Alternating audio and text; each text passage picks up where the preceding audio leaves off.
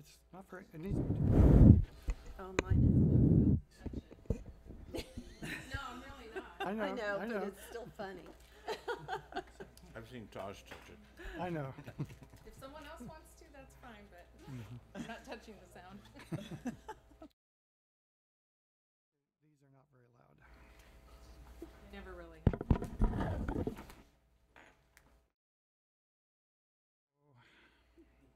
Just a minute here.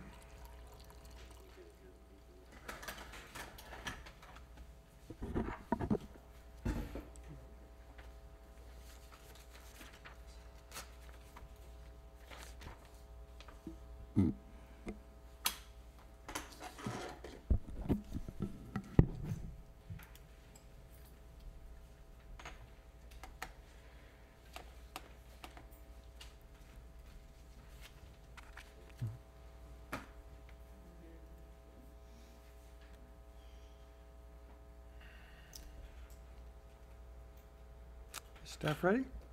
Okay, it being after 6:30, I will call this meeting to order.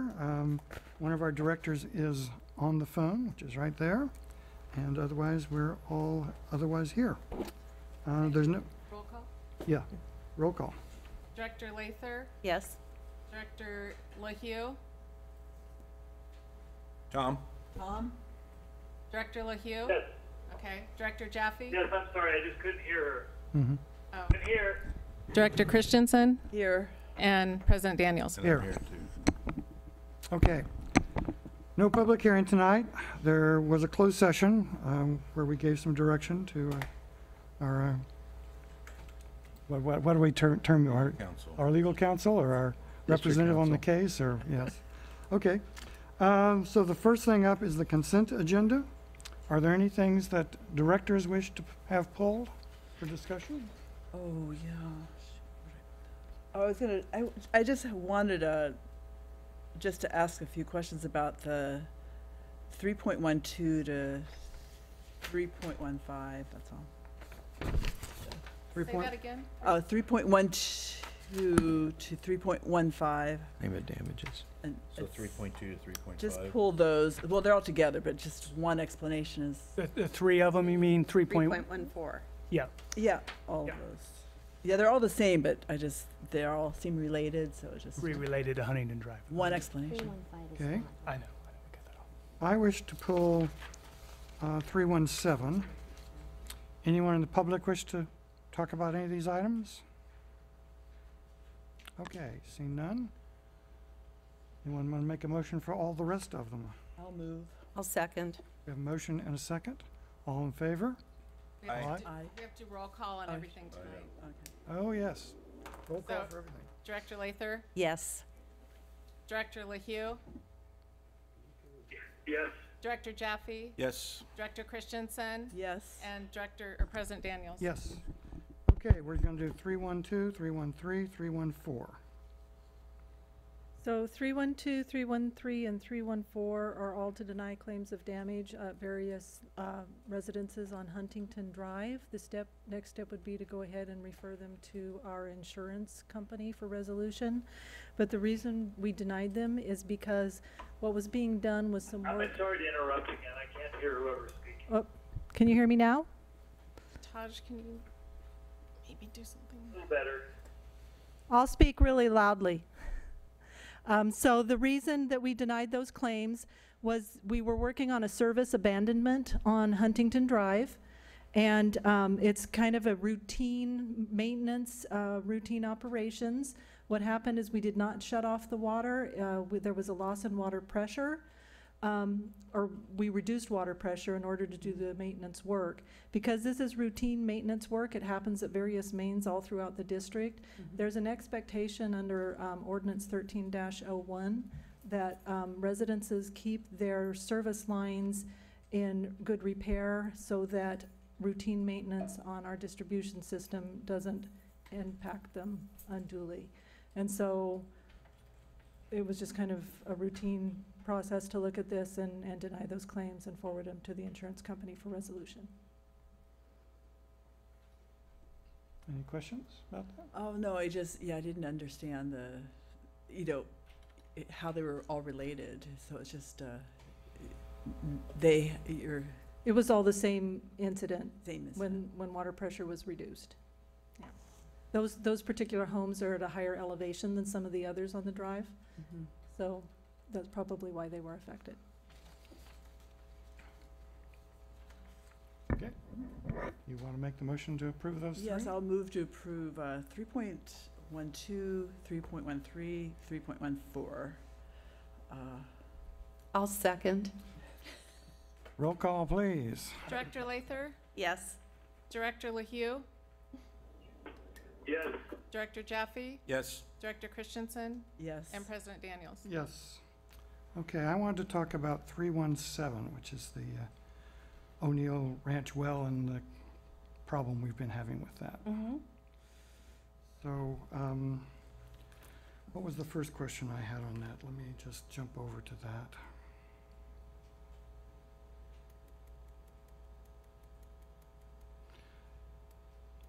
Well, the one thing I was going to ask about is, we're talking about two separate possible things we're going to try to fix it. Again, shutting off various portions. Correct. And what is the times it's going to take us to do each of those? Is it 1 month, 2 months, 3 months, 6 years? So how long are we looking to see whether those two things, one of those two things works or not? The past experiments that we've been doing with shutting off certain screened intervals, the ammonia level steadily crept up over the time of a couple of months. So that's probably what we're expecting. If it stabilizes within 2 months, then that's probably really good news. And hopefully we wouldn't have to do the next phase. But So, I mean, it's basically if the ammonia stabilizes or not. And in the past, it's ramped up pretty quick, in a couple of months. okay.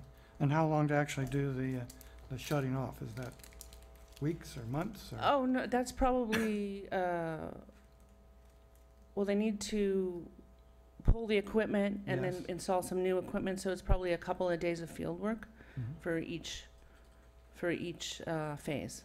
Uh-huh. And then we would have to do well disinfection and testing and then put it back online. So maybe a week, 2 weeks, 3 weeks? Or? With disinfection and testing, that's probably a couple of weeks right there, so maybe like a 3-week process total. Okay. So that means for 5 months approximately then, before we would know whether that process had worked or not.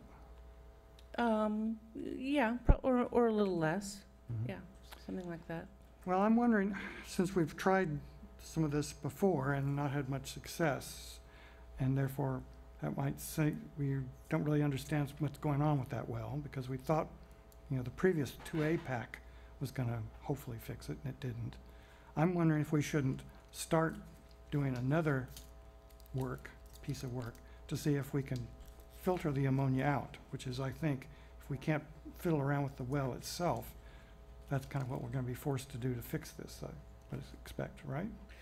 Right, if well modification doesn't work, then the only option that we have come up with is to investigate feasibility of treating, so converting our current treatment process to a different treatment process. Hopefully we could reuse our filter vessels, but at this point, we're not sure. May have to introduce new treatment vessels. Right, and so that is a really large, expensive undertaking, so if we can fix the problem with just spending a relatively smaller amount of money to modify the well, then that's what, we're recommending doing, exhausting that before we move on to wellhead treatment, because that's expensive and time-consuming and Well, I don't think we would need to install it right now, but I think we should know what our options are and what that's going to cost and who would be, kind of be ready to do that, because this is a critical thing if we're going to do the transfer project this winter. And if we spend 5 months with these and then say, okay, well, let's start looking at something else to do, we might well miss most of the winter flows. So I'm well, wondering if the well modification doesn't work, we're gonna miss this winter. Period.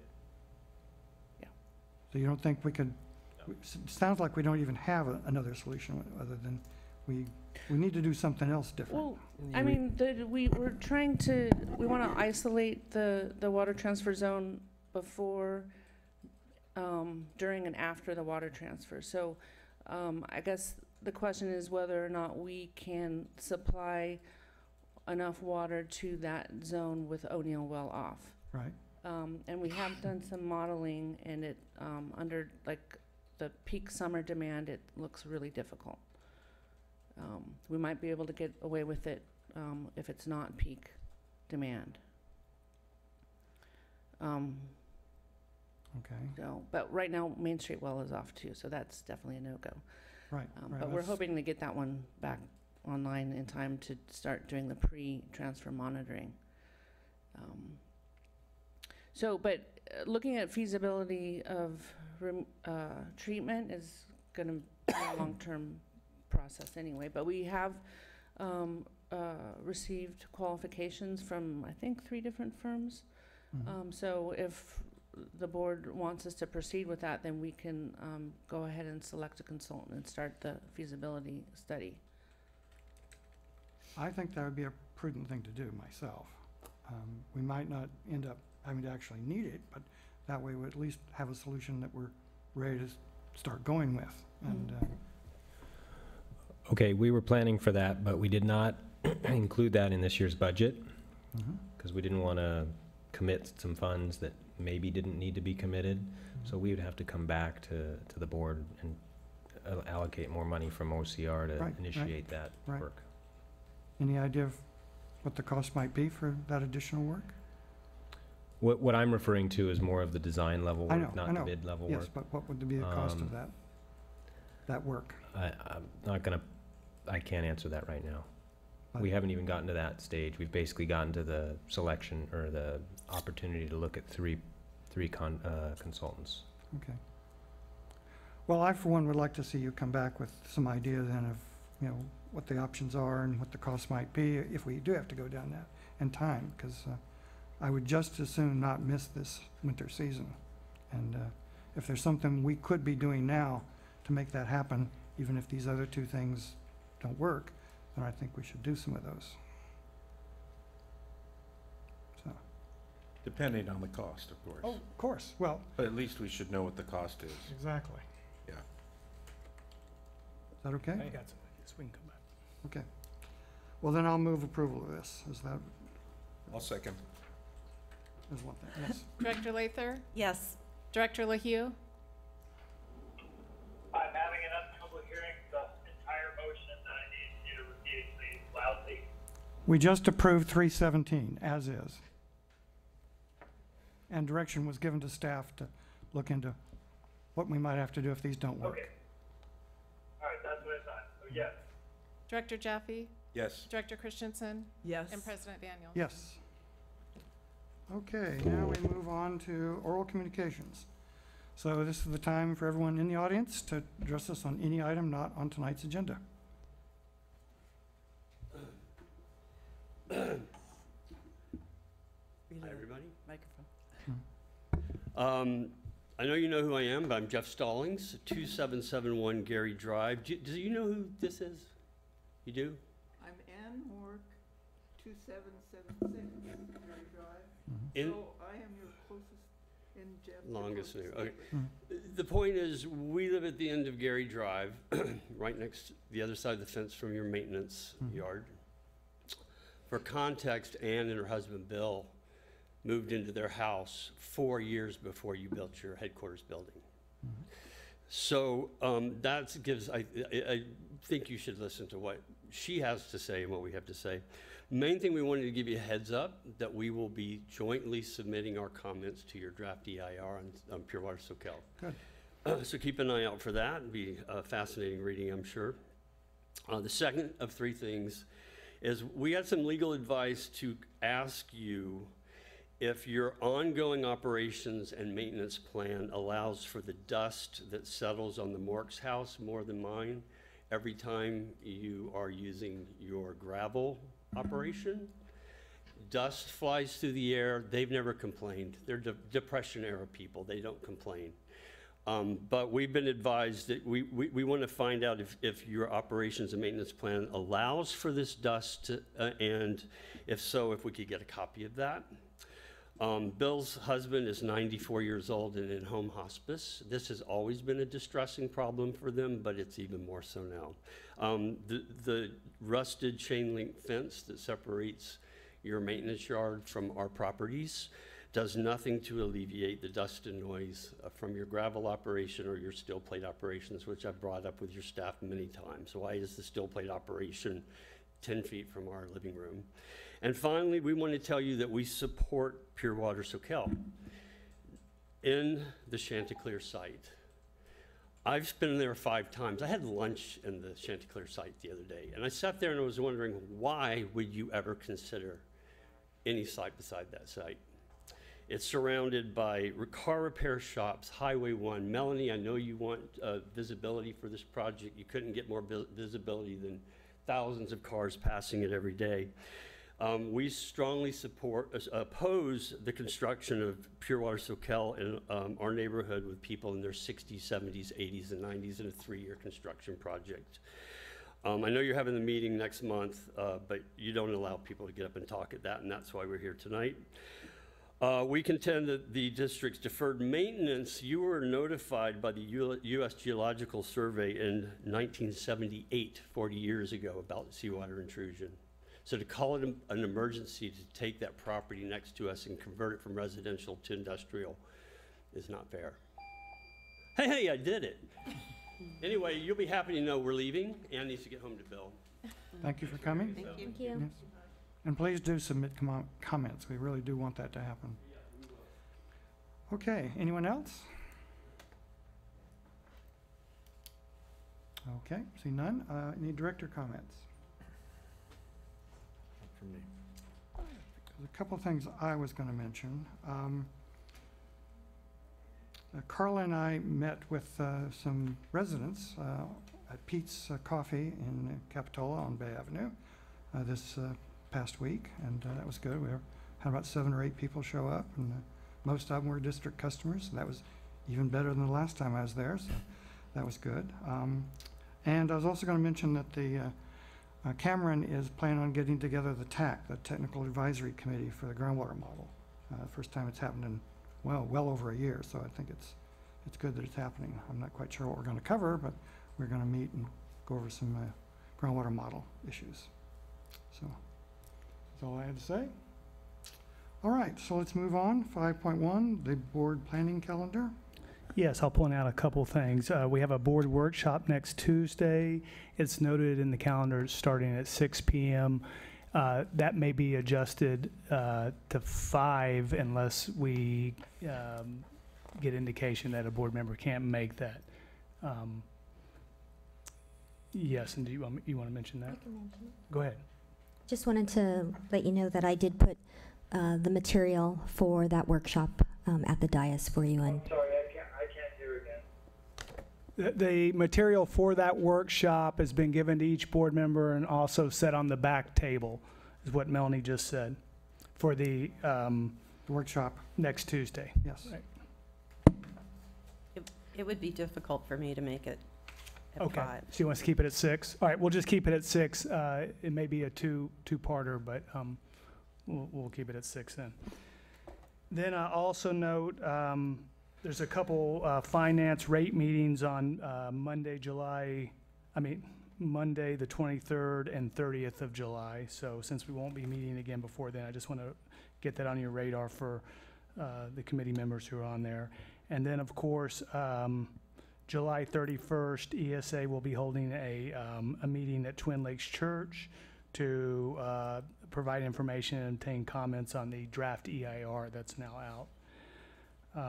And let's see, our next normal board meeting will be August 21st, but the week before that, there are also three different committee meetings and rate hearings. So just, I want to, pay attention to the calendar before, a lot going on before the next regular board meeting.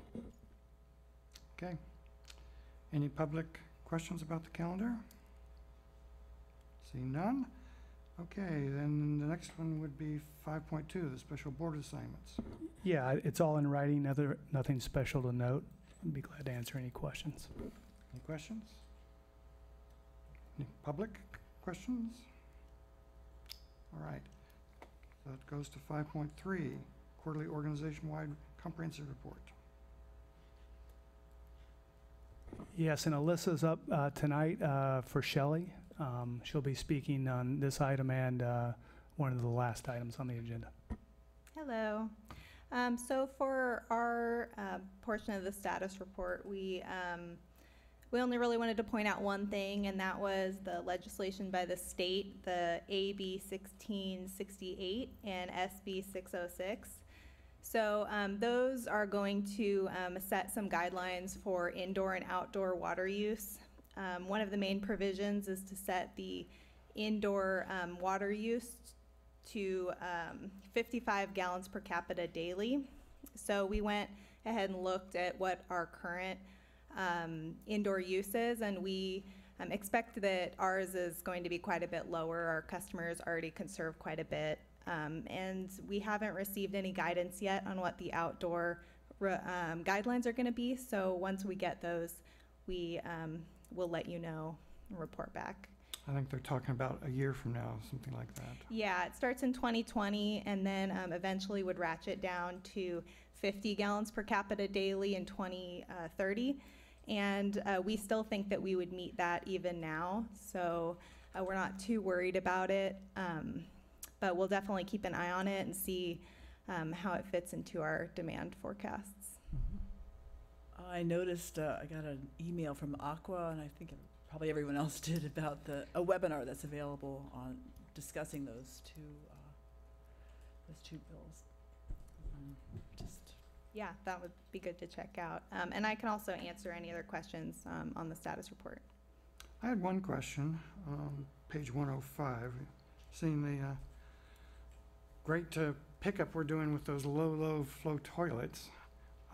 Have we been talking to the sewage department lately in county about, you know, as we go lower and lower and lower with water use, there could be an issue with flow in the sewers, and have we talked with them to see, you know, is that We still okay? haven't, Okay, but we can. okay, that'd be wise, because that's a problem, we need to know about it before it happens. Okay, anyone else? Thank you. Thank you. Tom? Tom has one. I had a quick question. On page 103, when it was talking about the water demand offset and the retrofit on resale, I'm sorry, not water demand offset, but the retrofit on resale, it said Capitola revised their retrofit ordinance to exclude areas of the city served by the district. Could you explain what you mean by that? Yeah, so from our understanding, the city of Capitola is not going to be enforcing the retrofit on sale ordinance in the areas that are served by our district. The areas that are served by Santa Cruz water is still included under their ordinance, to my understanding. So they're deferring to the county to enforce it? I'm not sure, but I can check. I would hate to lose that incentive completely.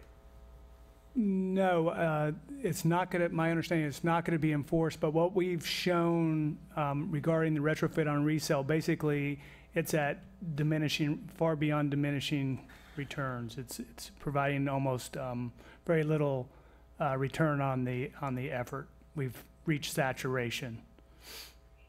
Right, I remember that, but the county's continuing theirs, but Capitola is just gonna let it go then. Okay. So the county's not doing any part of the district area then? Neither in Capitola nor elsewhere, Soquel? Do you know? The county will be enforcing in the unincorporated areas.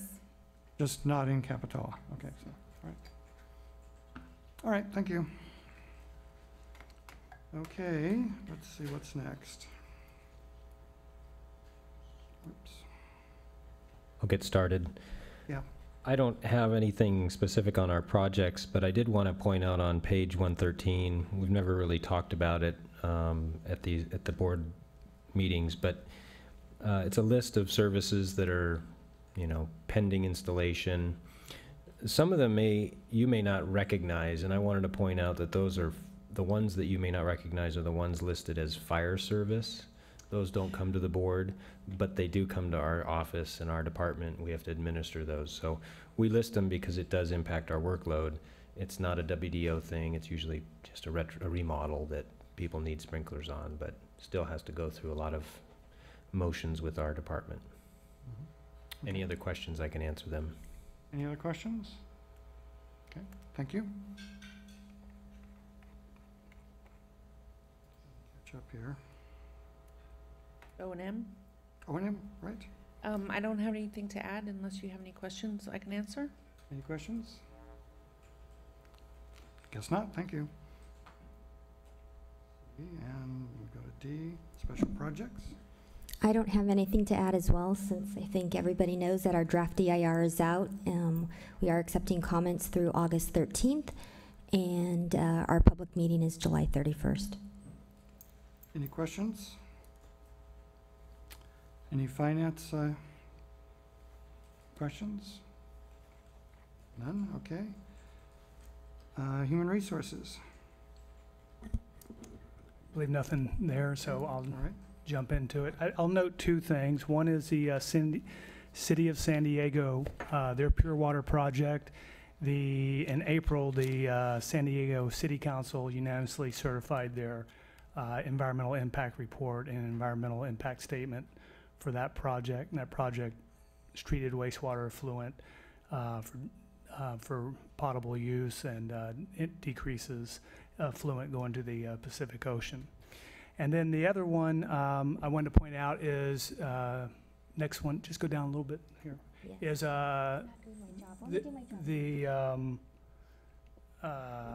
Pacific Institute put out a report on stormwater capture, and it's nothing super enlightening, but it's solid information. It basically says it'd like to see entities do this more, and also the state help promote it.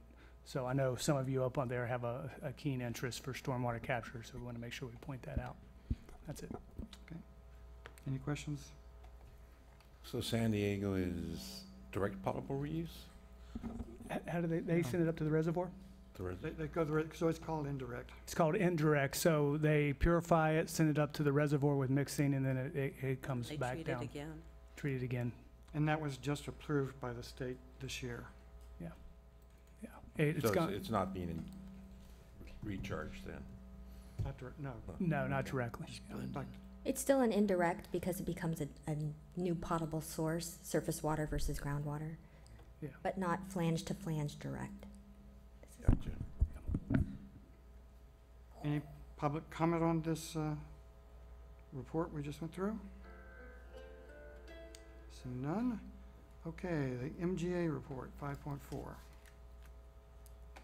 Yeah, so I'll just point out that there's a joint meeting Thursday night, this coming Thursday, at Simpkins Center from 6:30 to 9 p.m. And it's a joint meeting actually between the Groundwater Sustainability Plan Advisory Committee and the Mid-County Groundwater Agency Board itself. So two entities coming together for a couple-hour presentation.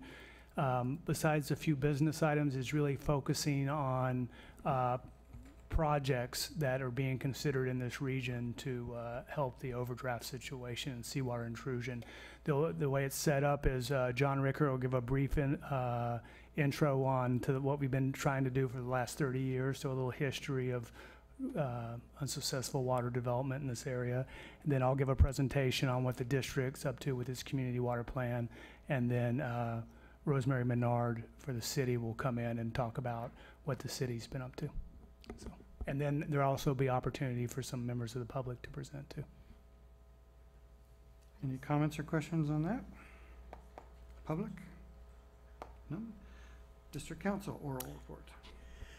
Yes, SB 831, which is the revised ADU bill, has apparently died in committee. It was referred to the government committee, they had a hearing and then didn't hold a vote, and it appears like it's gone for at least this year.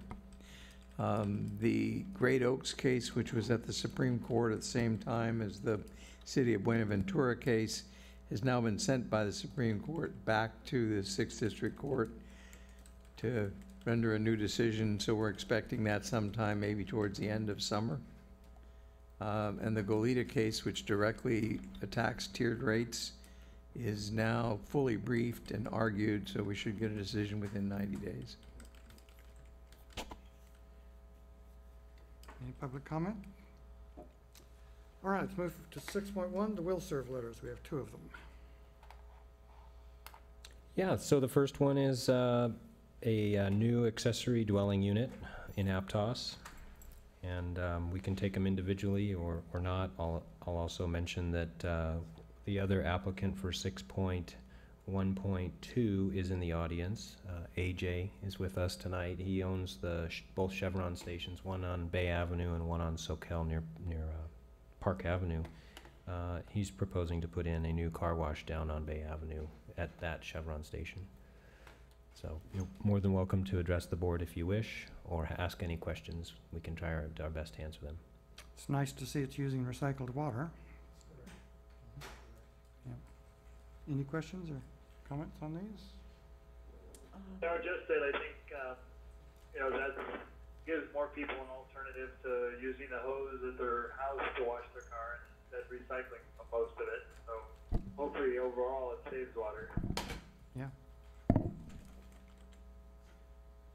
Any public comment on this item?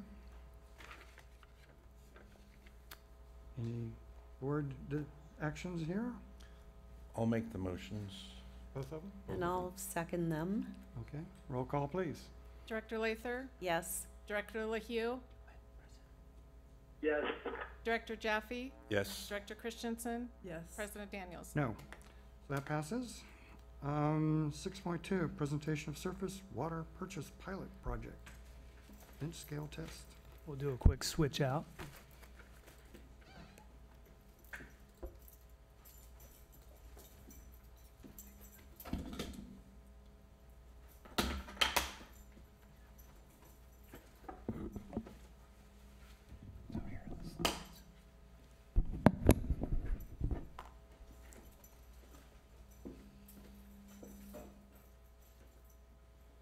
All right, good evening, audience and board members.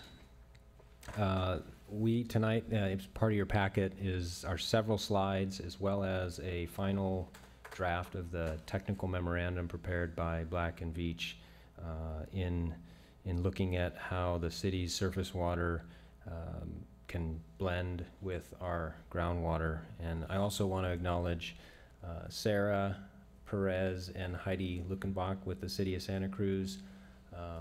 They're here, and they've also been instrumental as working together to go through this process, and they'll continue to work with us going forward, because one thing I want to make sure that everyone understands is what we're presenting tonight was a bench top test with jars, and that test has given us the green light to move forward to the next testing. It's not a green light to just unleash all valves and open the intertie, but we'll get through that point and give you explanations as to why we don't want to go to the whole district. But it has given us the green light to skip over some additional Correct. lab testing. Right. Sitting next to me, to my left, is Emily Tummins with Black and Veatch, and she's basically been with this test all along, and so she's going to go through several of the detailed slides and can definitely answer any technical questions that anybody has. Also, from Black and Veatch, we have some other members of the team in the audience, but on the screen right now, I just want you to recognize that there have been an army behind this, really working hard and collecting samples, providing review and input, and just kind of shepherding this effort along. It's not something that happened very quickly. So I wanted to acknowledge everyone shown here. To the right, Virginia Tech University has been conducting all the lab analysis, and you'll see a lot of their charts, and they're pretty well recognized across the nation for being a corrosion expert. We'll get through there. Before we get into the results, I just wanted to kind of explain how this fits into our effort for supplemental supply. Quickly cover the community water plan that the district has embraced. First off, the community water plan wants to maximize conservation as well as groundwater management, but knowing that our existing supplies are not enough, we are pursuing other supplies.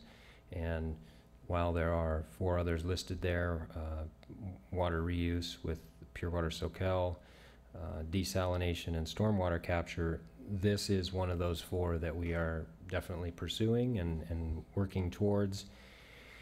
And we appreciate working with the city on this to know what we can expect for the future. Quickly going through what the board has adopted in our guiding principles, specifically for surface water purchase from the city of Santa Cruz. We've got 4 bullets here showing that we want to increase the public education and outreach on this topic. There are 2 parts of this effort. One on the pilot, focusing on the North Coast sources that the city uses, as well as potentially additional water from the San Lorenzo River, which could provide more supply for us. Also, recognizing that currently we do have an agreement, and we'll look at it later in the slides, with the city to purchase this water over a 5-year period. It has taken several years to get to this point, so we have not yet purchased any water from them. Jointly, we've met with the state, and we realized that the district will have to amend the water supply permit, and so that's on our to-do list. Completing this effort is definitely one step in the right direction to ensuring the state that this is going to be okay. Our goal is to receive water in the winter of 2018. I put December there, but if we are ready, it could be sooner. If the city's ready as well, there are certain conditions that need to be met before they are authorized to sell us water. Hopefully sometime this winter we can do that. And then also looking forward, working with the city on how to best utilize conjunctive use, and whether their efforts to do ASR as well as in lieu can be utilized.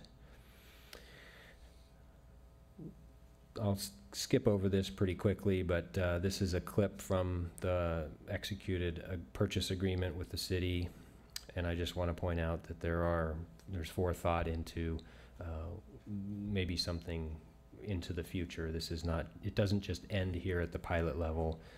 Both agencies had the intent of further exploring additional efforts after this. So for getting bearings, we've seen this slide before, but maybe some people in the audience have not. This shows the sources that we're talking about available, and in fact it's only 2 of the streams. They're not large rivers. They are streams that are located off Highway 1 up north. Lydell Creek and Majors Creek are the 2 that would be supplying water this winter if we were able to receive it. I think Laguna Creek is not part of the group here.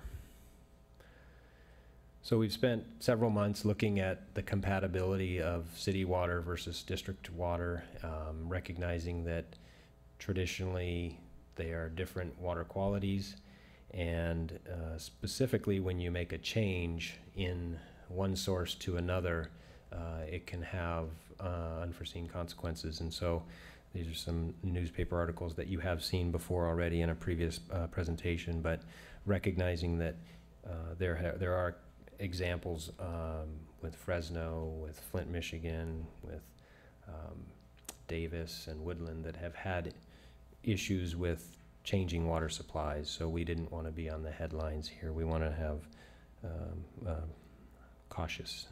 take steps cautiously. Back in 2016, Black and Veatch started this with a desktop study looking at just the water quality parameters, but no water was actually blended together or analyzed. That did recommend a further study that could include an actual pipe loop testing. It recommended bench scale and maybe pipe loop testing. The city went forward in January of 2016 to complete an environmental assessment of taking water from the North Coast. So that's been completed. And we just finished the bench scale testing. And now the next step would be a continuing to a full-scale pilot, and that can hopefully happen over the next couple winters. We anticipate that to be roughly, we've calculated it to be roughly about 250 acre-feet of demand in that area during November and April period. So now it's time for Emily to go over the results, and if you have any questions, please feel free to ask. She's very familiar with the data, and then I'll wrap up with the final slide. Okay? All right, hopefully I'm loud enough for those not in the room. So Taj did a really good job of providing the overview and a little bit of background, so that'll be a really quick in this presentation. I will describe the testing design as well as the summary of some of the high-level results, and then get to the conclusions and recommendations, and then the steps that will precede this. So jumping right into it. So we looked at the water sources available both for the district and the city. It is planned that the water will be delivered in the wintertime, so the data that was analyzed was for the months of November to March for 3 years. And the things that stood out were that the city feeds a corrosion inhibitor, orthophosphate, and the district does not. So that was one of the parameters we really wanted to focus on in this study, as well as the levels of hardness in the water and making sure that there wouldn't be any descaling in the district system if the city's water was introduced. So that's why I'm showing you a little bit of the background data. Before you go on, there's one thing I noticed there. Oops. Yes. It's the pH is talked about a lot in the document, and it's typically talked about the 7.5 and the 7.2, but I see here the pH for the city is 7.4 as you've measured it, not the 7.2. So I'm wondering why is that discrepancy there? Yes, we did look at some of the earlier months as well for part of the study, but the typical water appears to be 7.2 as what the city has. So this was just a different time that you got it, and it was a different pH then. This was from 2012 through 15 when this data was analyzed for our earlier study. Okay. So now, as well, you know, our water, we basically have one source of water, which is just the ground. Yes. So of course, if you go different places in our district, it's different ground, so different water quality for that reason.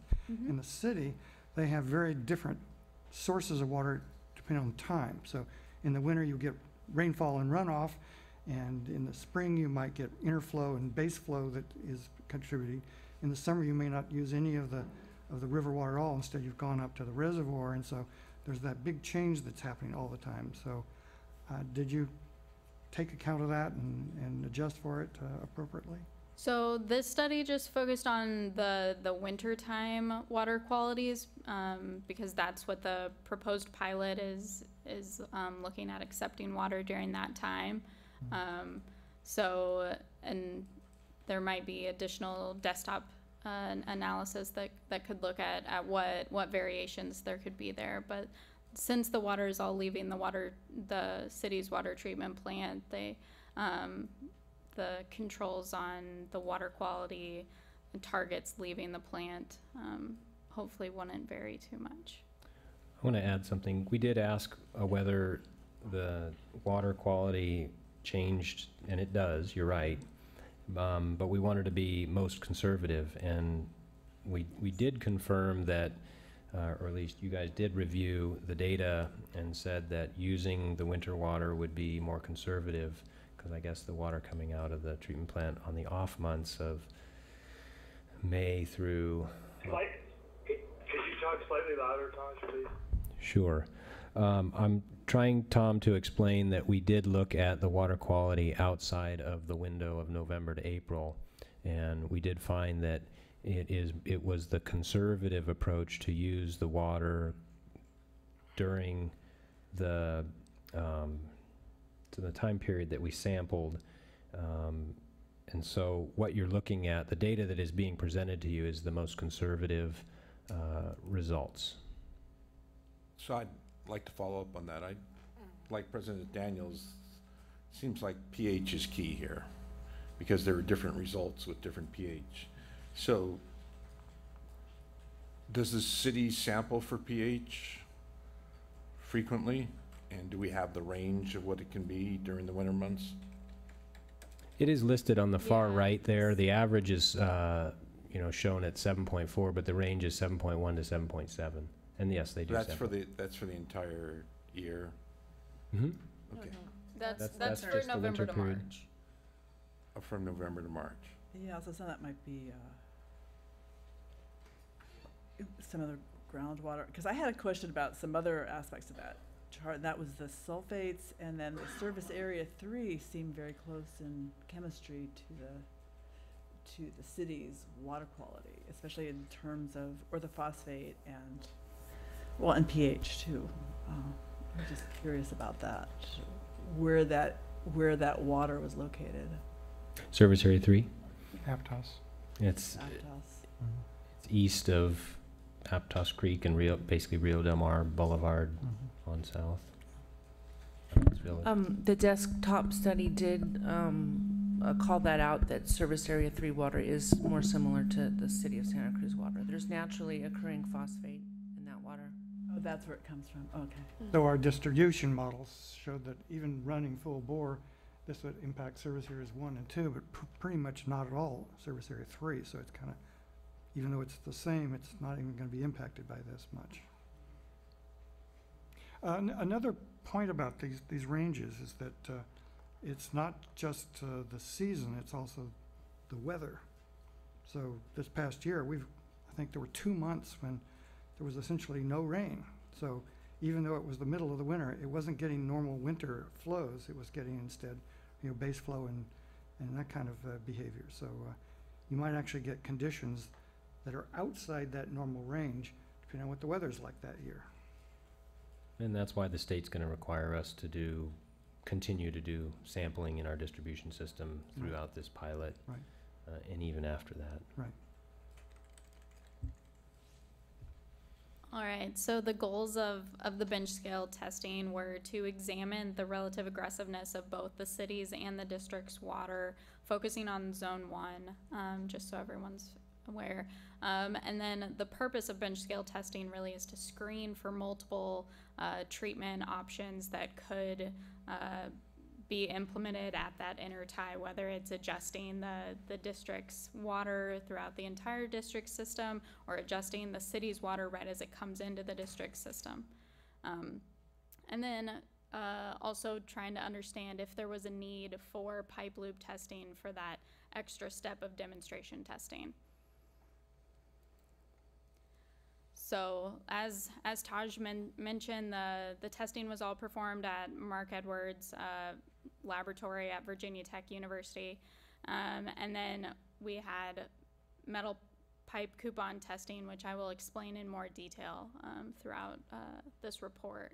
The wire testing is explained in the report that is provided.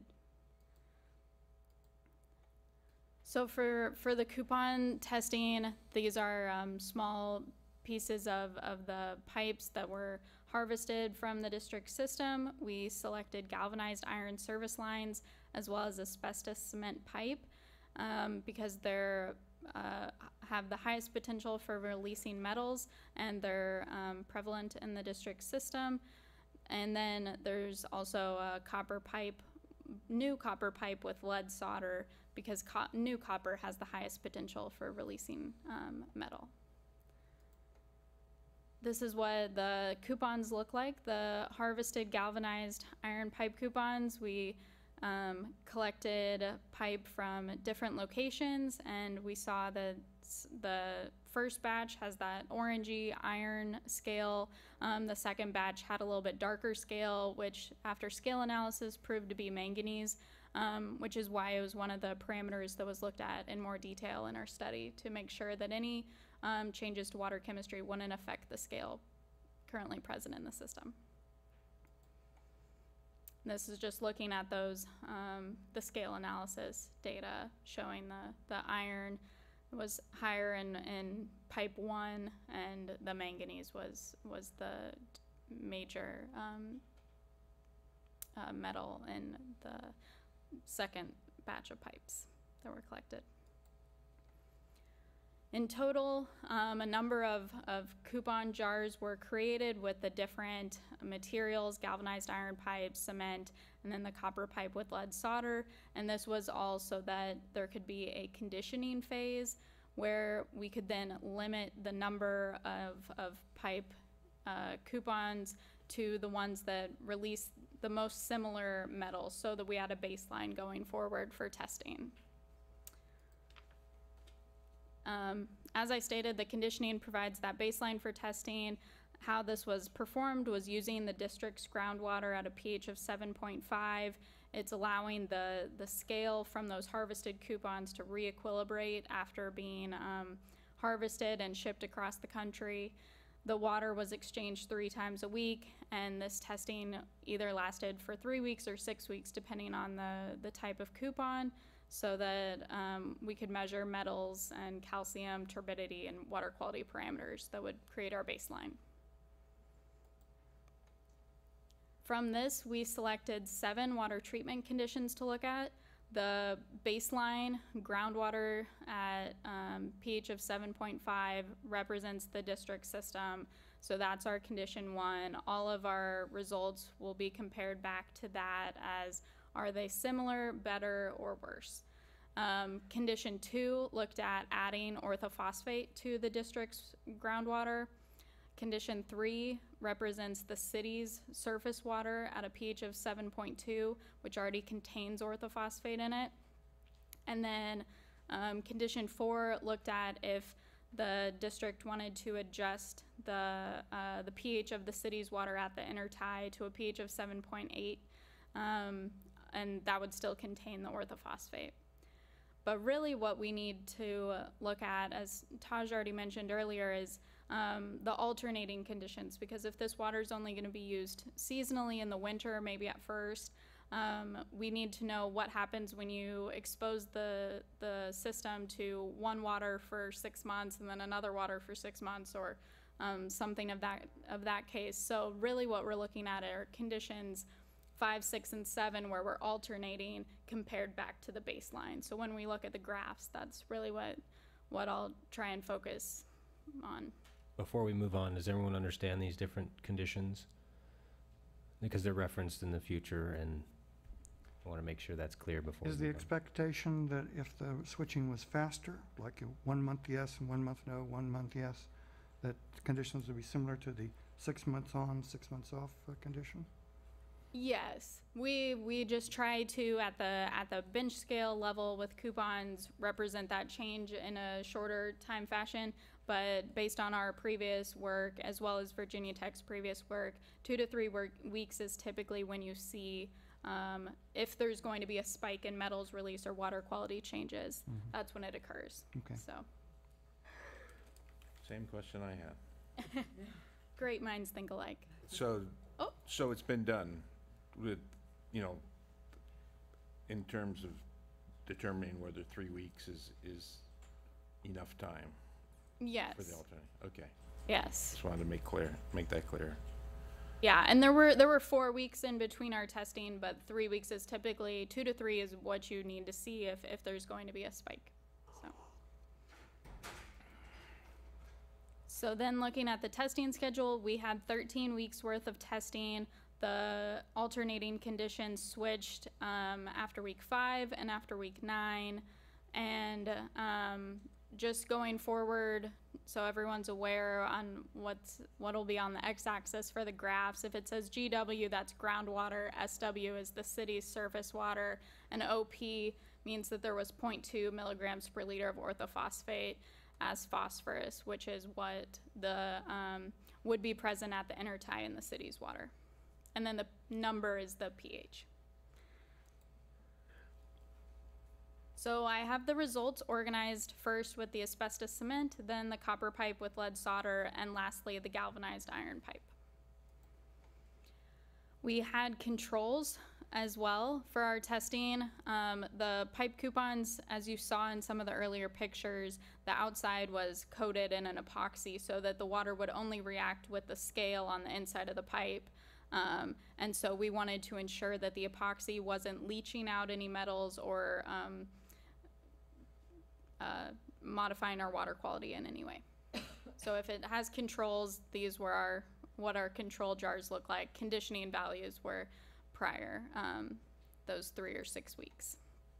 So the data for asbestos cement pipe, we wanted to make sure that there wouldn't be a problem with calcium changing from the water that we introduced to those jars and the water that was poured off 2 or 3 days later.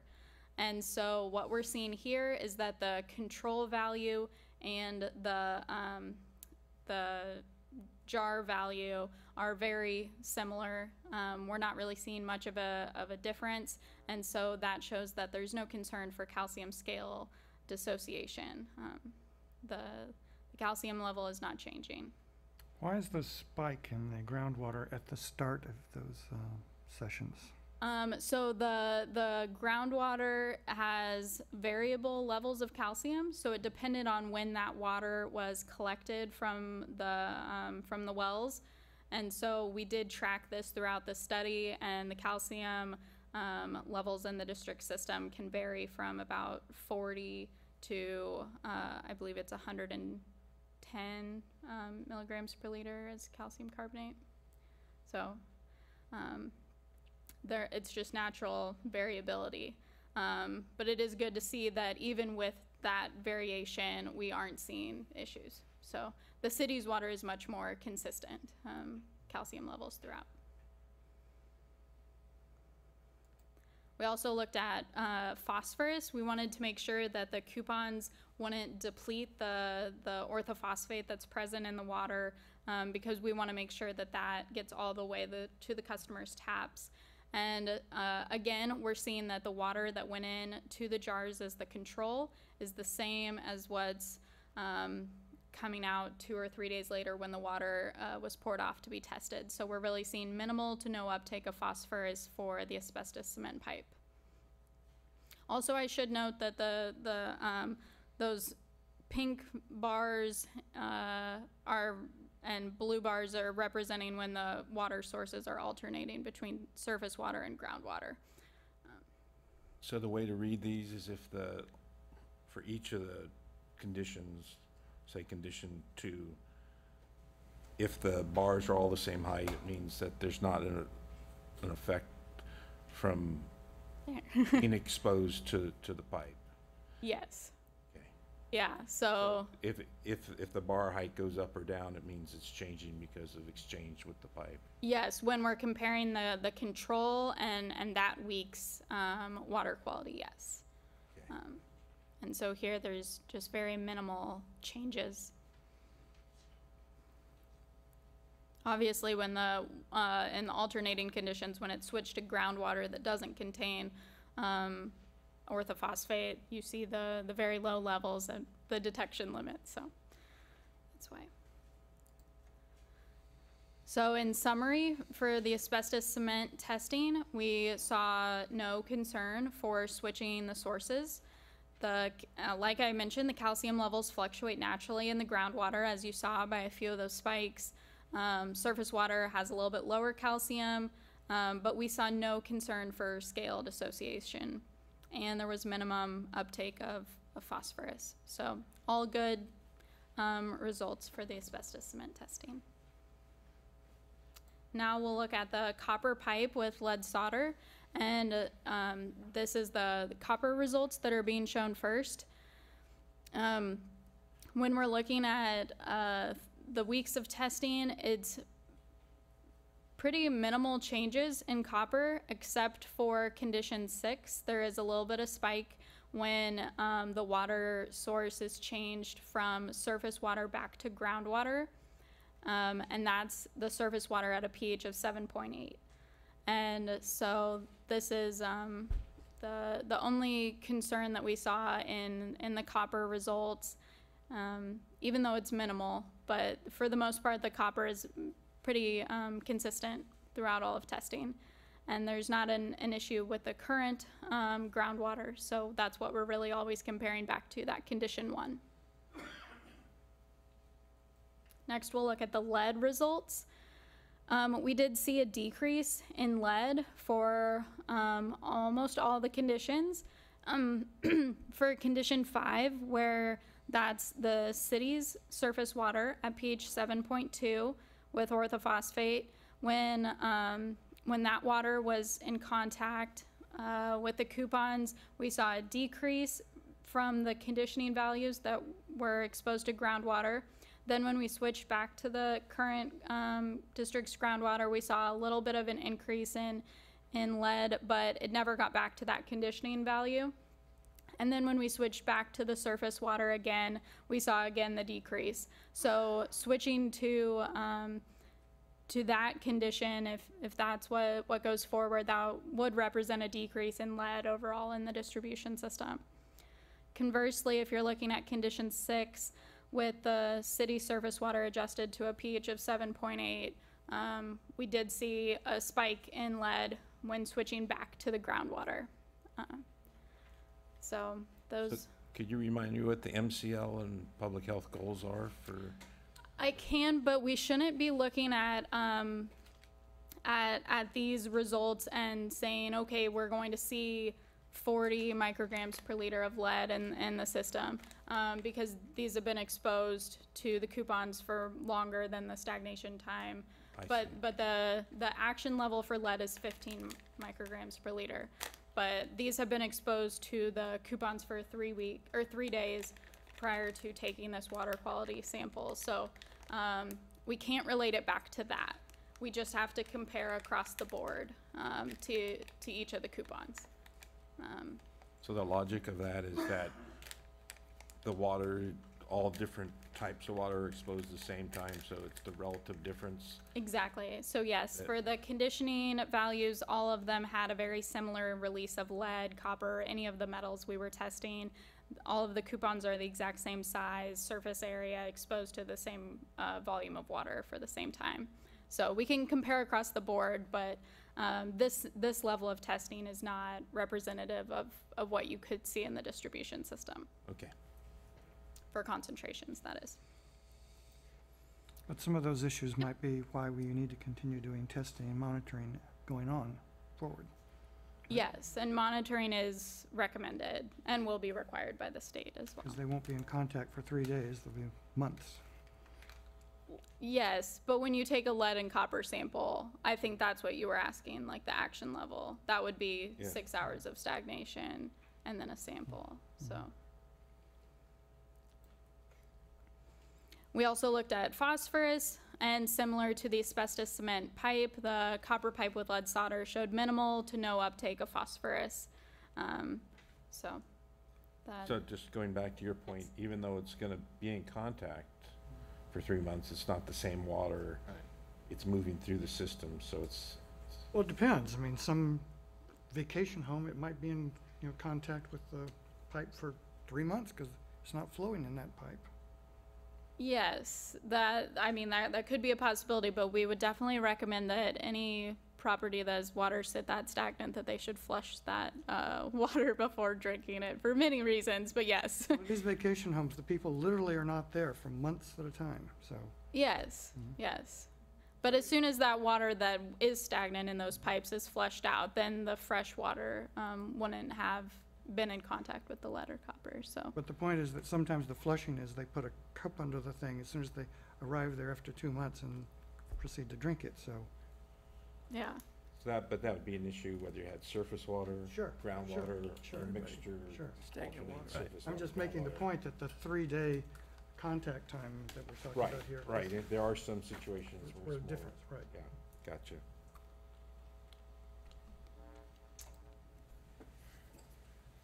All right, so the summary for the lead and copper testing was that all the conditions decreased lead except for condition 6, which had the pH of 7.8 for the city surface water.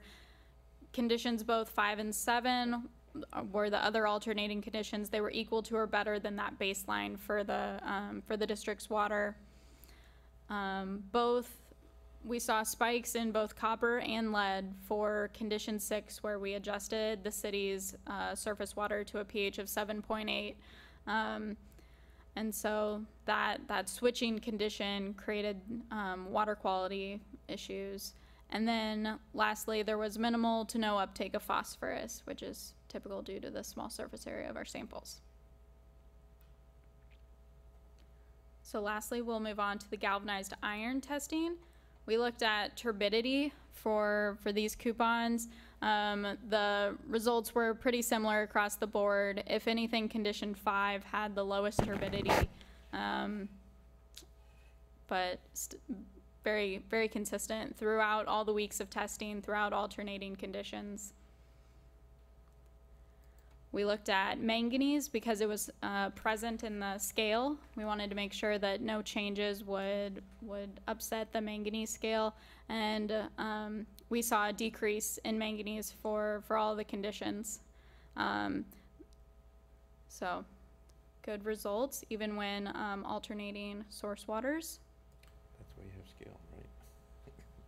And then lastly, we looked at iron for the galvanized iron coupons, and again, iron is decreasing or very minimal changes, really, except for condition 6 there at the end when we switched back to source water at that higher pH of 7.8.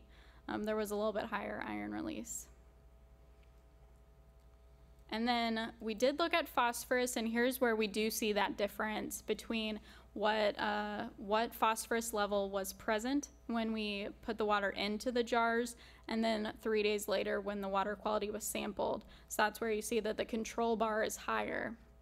The phosphorus depletion was at anywhere from 15 to 67% after those 3 days of exposure, but throughout the weeks of testing, the depletion did decrease.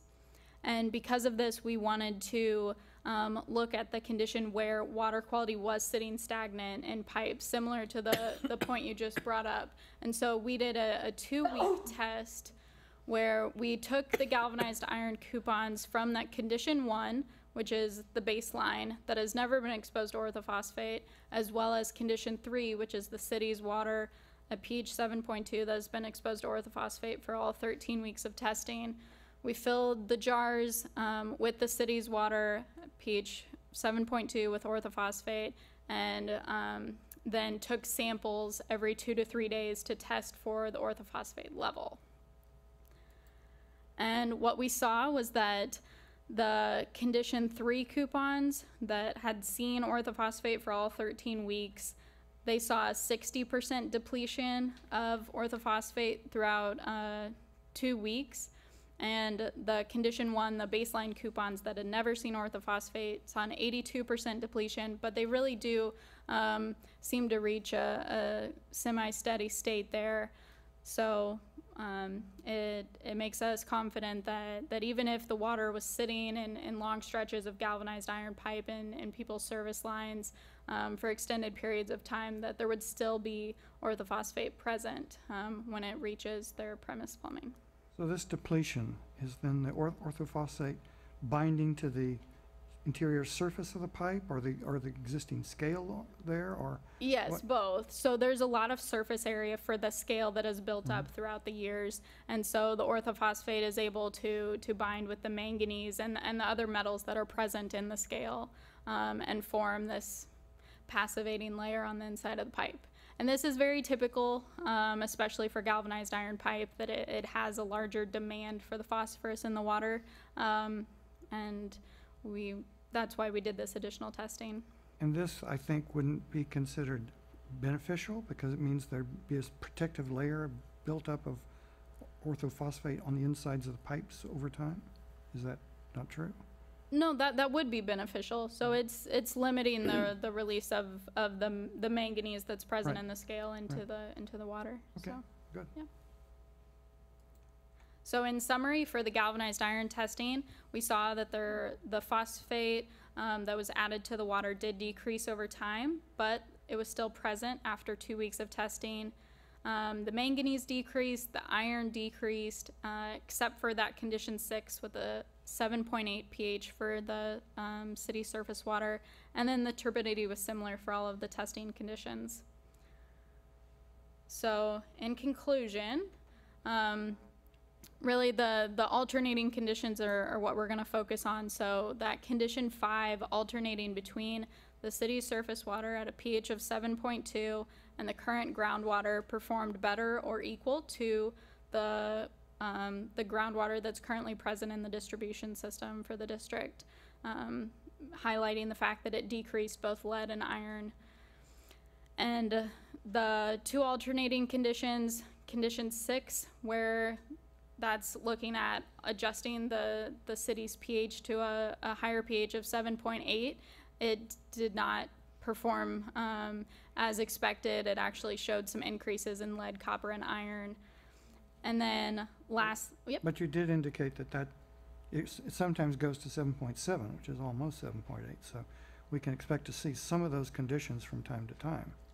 There could be a possibility of that, but also the city is looking at a treatment process that would be able to fine-tune the pH leaving the plant as well. So. Okay, good.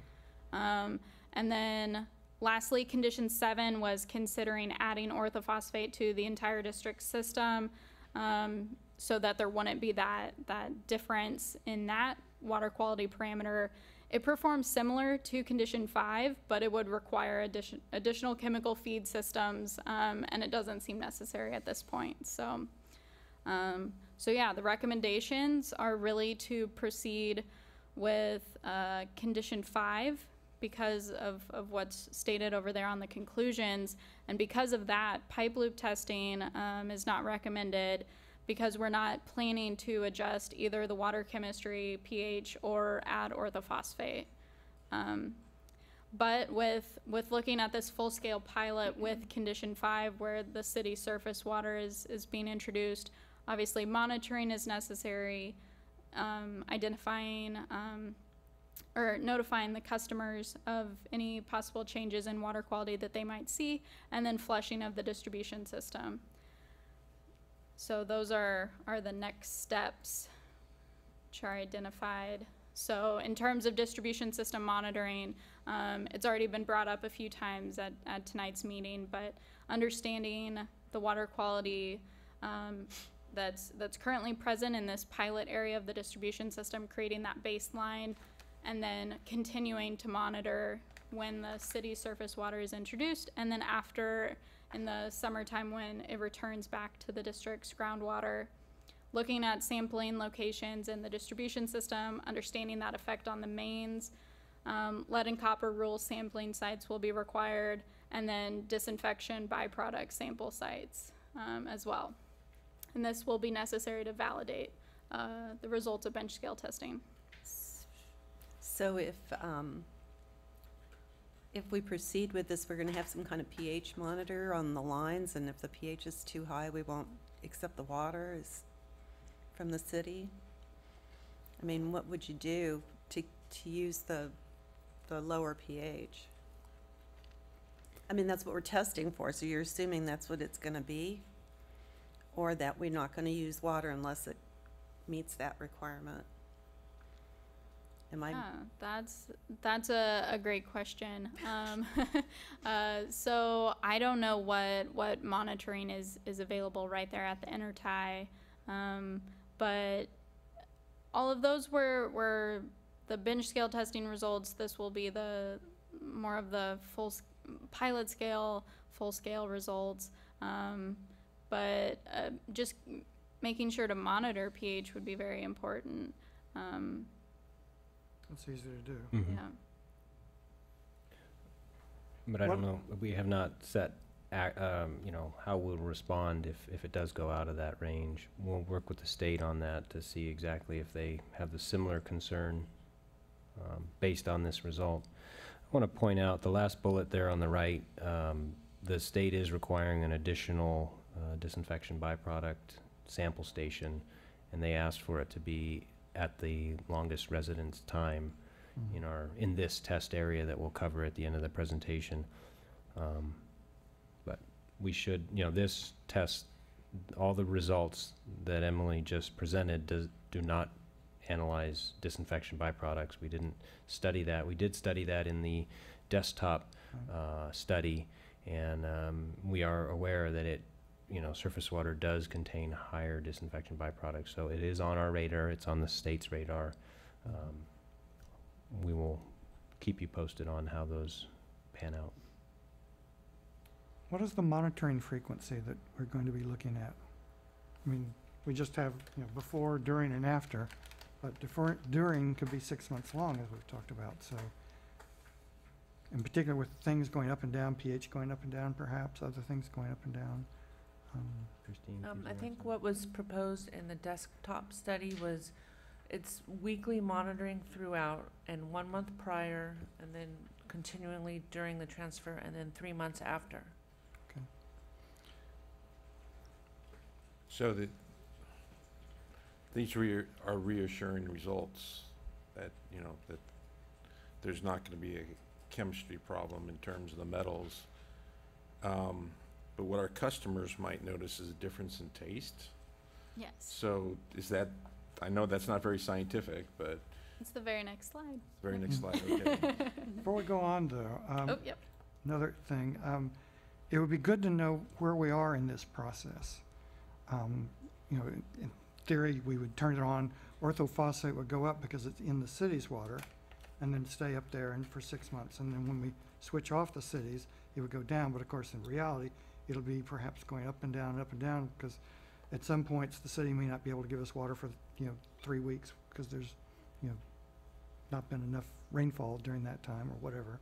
So it would also seem a good idea to monitor orthophosphate levels, just to see where we are in terms of the mixing. And, Phosphate is part of the okay, proposed monitoring plan. So the loop test that we're bypassing or not having to do, that was a closed system without customers? Yes, that would be, again, harvesting pipes from the system. It'd be longer stretches of pipe. That's really used to look at the hydraulic effects that would be present in service lines or in premise plumbing, where you have those 8-10 hour stagnation times followed by flowing periods. That's where you can get the more representative lead or copper levels that a customer might see. But it again is just, it's a better representation, but it's often used for if you're going to optimize a chemical addition, if you're trying to fine tune what pH target you're trying to look at, or what orthophosphate dose, or maybe looking at a few different chemical options. So we have studies going on like that, but it didn't appear to be necessary at this time because both the water chemistries appear to react similarly when switching back and forth. Could you test that greater stagnation? Like, we get customers all the time who have not read any notices, who do not, they'll just, and we do have a high percentage of vacation homes that are empty for long periods of the year, particularly winter. And they might show up on a weekend in the middle of winter. And I was just thinking of if it's worth the precaution to design a loop test that adjusts for those kind of contingencies. I mean, it's possible, but you're probably not going to loop test for 3 weeks stagnation time. And none of the studies I've been a part of, we've done that. It's really looking at the 8 to 12 hours stagnation times, trying to understand the hydraulics, whether or not the flowing water through the pipe is going to cause scale to destabilize and you'll get particulate in your water quality. It's looking at things like that. But all of those studies really are looking at adjusting pH or adding calcium to the water, adding orthophosphate. And that's not a recommendation of this study. So True. for that, it's a lot of cost and about a year's worth of time to design, build, and do the extended period of testing that we just don't see as necessary at this point with the results that we got from bench scale testing.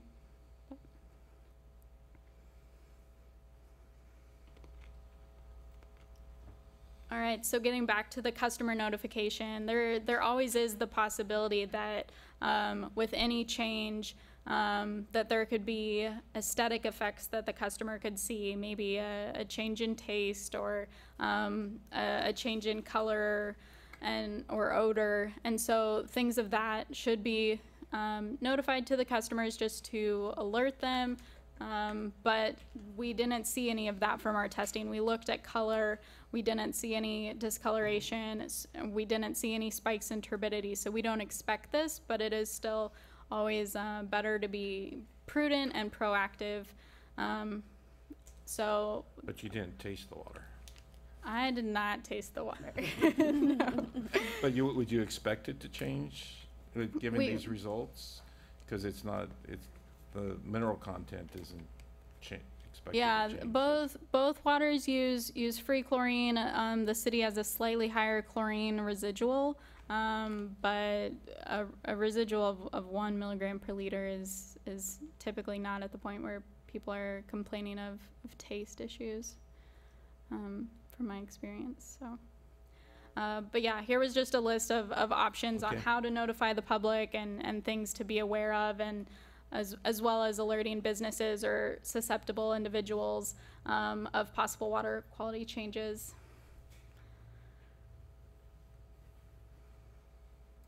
And then lastly, it's the implementation plan.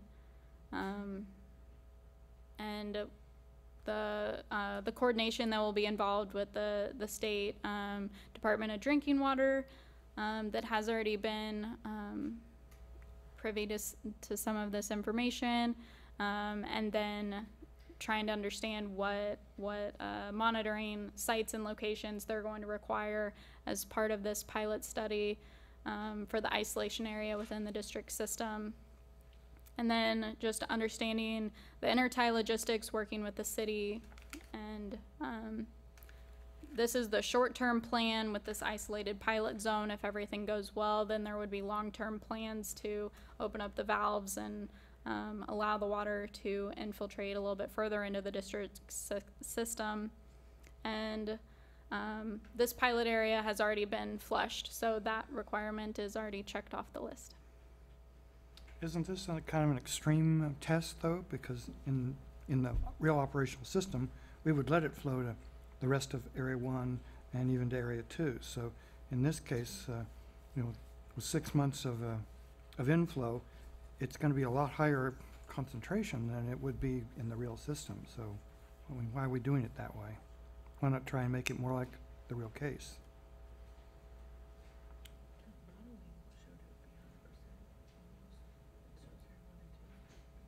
Right. The intertie, I mean, if the intertie can supply enough water, roughly 800 acre feet during that time period.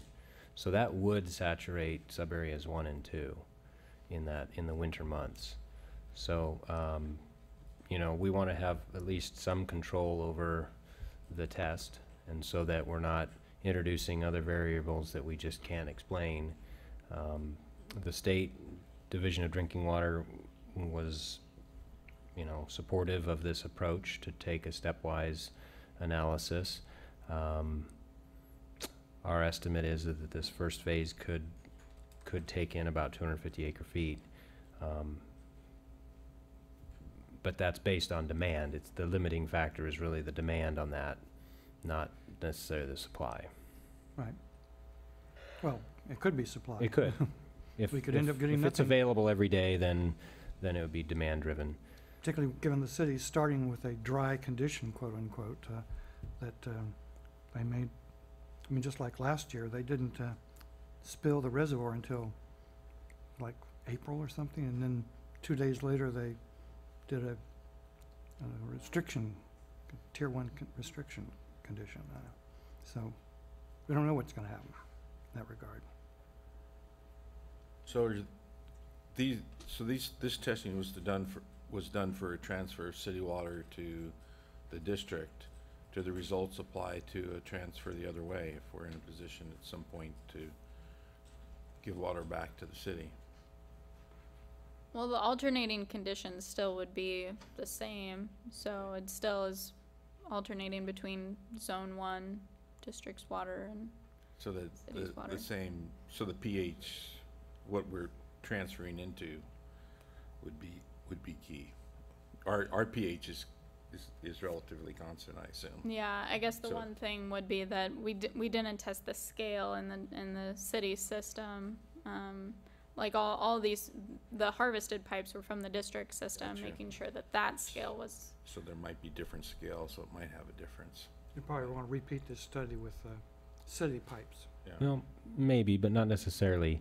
You know, the city does operate, at least in the western part of their district, or the eastern part of their district. They alternate already with the Belts well field in the summer, and then the city, I see. the surface water in the winter. So, and they also have basically a equal baseline for orthophosphate in their pipes. So I'm not sure if that's, of course, up to them to decide. And at this stage, our sources are not really at any in any stage or position to Right, provide no, that I amount know of that. water back to them. I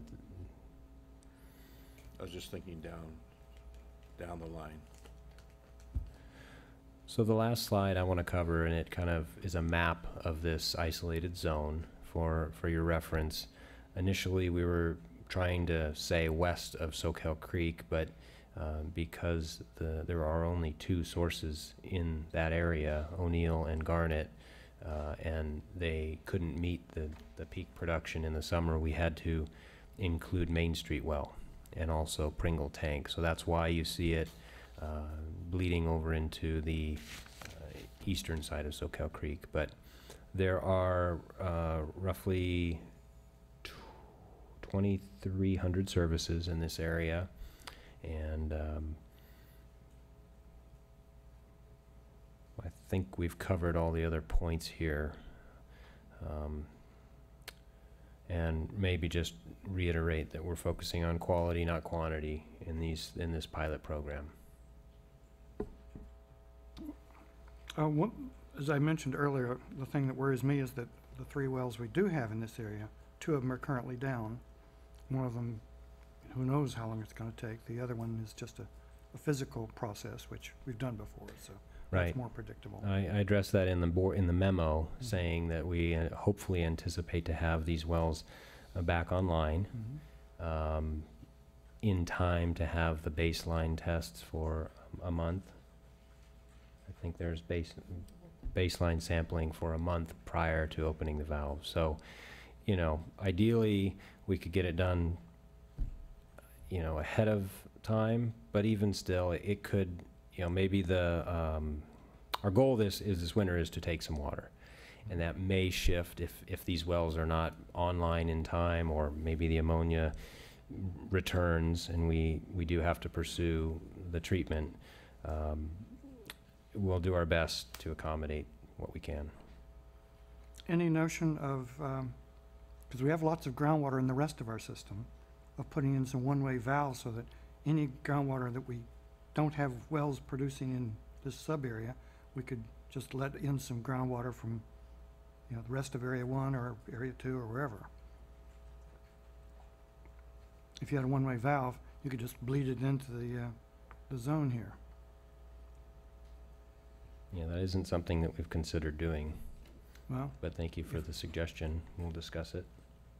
because that might, if we can't get those wells fixed, that would be the only way to do this test, is to use groundwater from, because you definitely need the groundwater in the summer. The Correct. problem isn't the winter, because in the winter, hopefully, we'll be getting a lot of surface water from the city, so that might be enough with just garnet. But Yeah. you're right, in the summertime, if you want to keep this going a full year, of course, the other option is to not let it go a full year. Thank you for the input. Okay. Any other questions? Questions from the public? Right. Anyone in the public?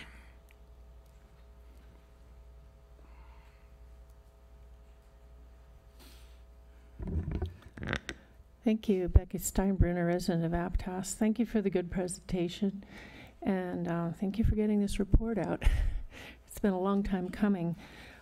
What I'm not hearing anybody talk about is that last paragraph in staff recommendation, and maybe it's a typo. I'm wondering, next to the last sentence, it would be unlikely that city water could be purchased before December 2019.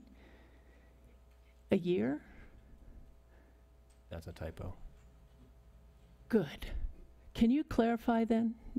You are planning to take water December 2018? Well, if these sources that we just discussed are online. That is Well- the hope and the intention, I guess. Yeah. Okay. Right, to initiate baseline sampling. Okay. And also rainfall, And rainfall, right. that's early in the season, it's based on last year, of course, it's Yeah. really early in the season. Okay. Well, I'm feeling a whole lot better then, because the 2019 date on there made it sound like we were going to have to wait another year. And that was making absolutely no sense to me. Having already had to wait a year from the time you got the initial study before the bench test came. So thank you for clarifying that error. I also want to say that there is a lot more water available, and as you said, Mr. Dufour, the intertie is capable of supplying 800 acre feet. Is that the intertie, or is that the supply available from the creeks in a good year? I cannot speak for the availability at the creeks, but that would be the availability at the intertie. The intertie. So that amount of water is available, as has been shown to you from the stream gauge data collection that Water for Santa Cruz County has presented. About 3 times the amount of water is available in wet years, certainly. And if the district is able to take up to 800 acre feet a year, why not take it? Because that's not what was analyzed in the environmental document. This focus is on the North Coast streams, and I think what Yes. you're referring to is some of the stream gauges that were referred to for the San Lorenzo River, which is part of a longer-term phase that we will pursue, but at this time, that environmental review has not been done, and this is focused on the North Coast availability. I understand that, but the stream gauges for the North Coast streams do indicate, especially in very wet years, a lot more water than 320 or 250 could be taken. And I urge you to work with Santa Cruz City and accept all the water that you can. I guess my time's up. I also want to say that in the City of Santa Cruz's report, recommendations, there was not this whole monitoring regime talked about. It was more on customer monitoring and even having households, sample households. And so that kind of goes away with the clarification of the date. But thank you very much for the report. Anyone else? Seeing no one? When we talk about availability, there's different kinds of availability. There's physical availability. If you go down there with a bucket, you might be able to get who knows how much. But there is a practical availability. And currently, the agreement we have with the city limits it to 300 acre feet. And the environmental analysis that was behind that is also predicated on 300 acre feet. So if we were to even consider changing that, it would have to go through the whole process again. And who knows whether that would work well or not. But that's the practical availability now, is 300 acre feet. And that's assuming, the weather cooperates and it actually is physically available. But So those two constraints are on top of each other. Okay, so any other further questions? Okay, we were asked to approve this final report, accept it. I'll move to accept it. Second? A motion second, roll call, please. Director Lather, Yes.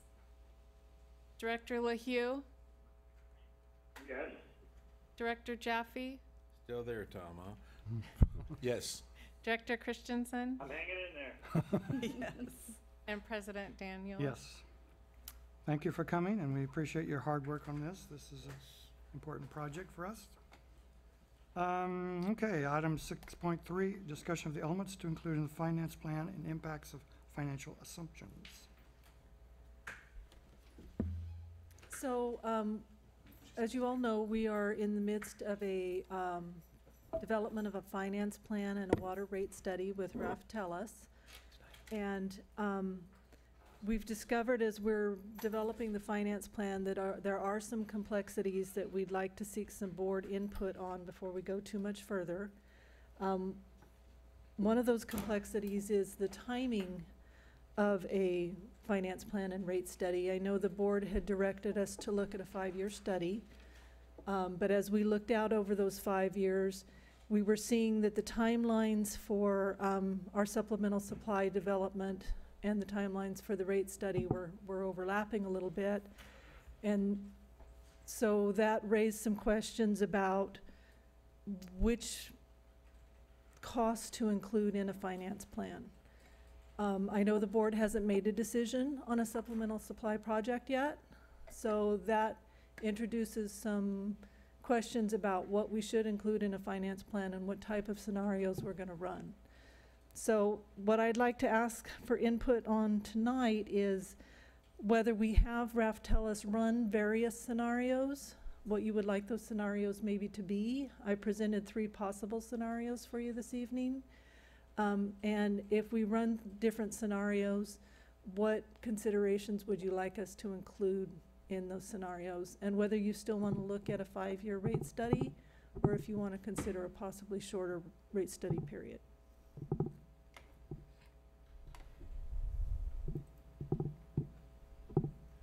So a question, so is there not enough information available to do scenarios with desal and with an enhanced water transfer?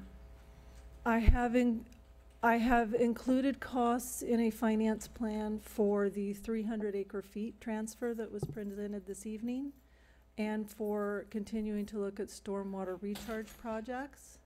But those are smaller portfolio projects. They're not a supplemental supply large project.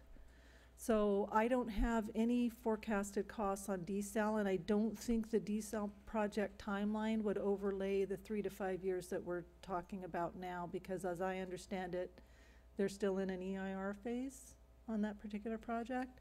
So I don't think we would be looking at design and construction of pipelines within the 3 to 5 years of the rate study we're looking at now.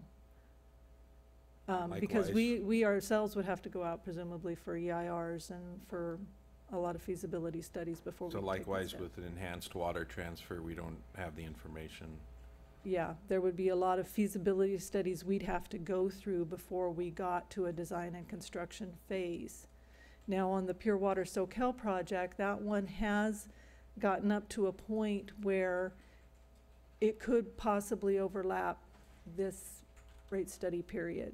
And so my question is, do you want those costs included? Do you want a scenario run that includes those costs? How would you like me to structure this finance plan? Well, the question he was asking is it too hard to include the pure water in rate studies?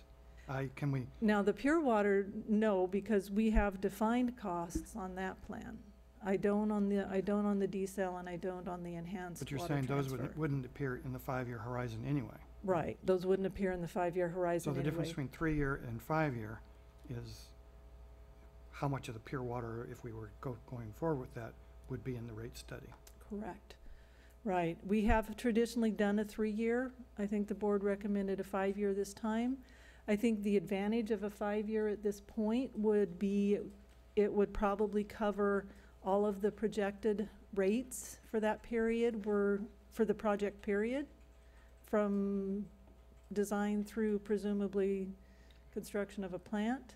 So you would get an idea of what those potential rates could be. If you did a 3-year, you'd only be covering a portion of such a project. If you did a 1-year, we'd be going out for Prop 218 annually, and you'd have the associated costs of another finance plan and rate study and Prop 218 notification, which are costly in and of themselves.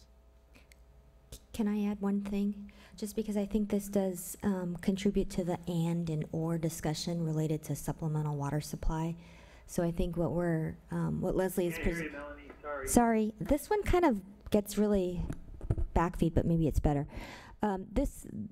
What I want to just add in terms of the and or is where we need to try to build a finance plan that best captures what we're doing with supplemental water supply. So all of the efforts that we're doing right now with Brown and Caldwell to do delivery models is basically projecting out a project based on design and construction every year that then would feed into the finance plan and lay out the impacts on rate. If what we're not doing, or maybe we would like some discussion on, is the and part of it. And I think that Director Jaffe asked the question related to an expanded river water project. At this point, we're kind of thinking it's a little speculative because the city's timeline is not until 2020 will they make that decision of then going forward with environmental review, design, and permitting. So there is a potential that some of the tail end of the 5 years would need to include that if you wanted to add that. Or we could just quantify that as supplemental water supply as a project and not define it, right? Okay. But it would. That would be overlapping projects, though. You'd have to honestly and accurately assume that you were doing both projects. You would need to add that quantification, that monetary amount, into your finance plan. And the certainty of the information, seen as the city hasn't determined which way they're going yet, would be low. I mean, that's, with all these longer term plans, that's always an issue. The farther you get away from going to the future, the less certainty you have on what's going to happen. But that's true as well of Pure Water, because we don't know whether we're going to get any grants or lots of grants or some grants, or so there's a lot of uncertainty there. That's actually a scenario we can look at. Yeah. There's more certainty in that.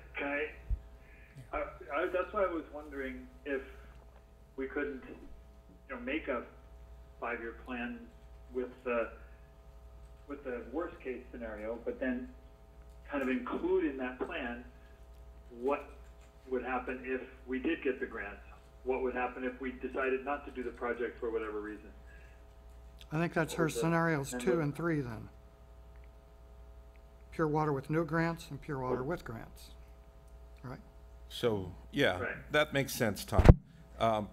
So, including these different scenarios, how much of an effort is it? And Well, then if we were to run all 3 scenarios, each scenario has kind of its own considerations. If we were to run a no project scenario over the next 5 years, what would it look like if we weren't doing a project? Would we need to reduce our demand projections because we would need to reduce our pumping and increase our costs in other areas like conservation, or, I mean, there's a lot of assumptions. a lot of considerations would go into building that no project scenario.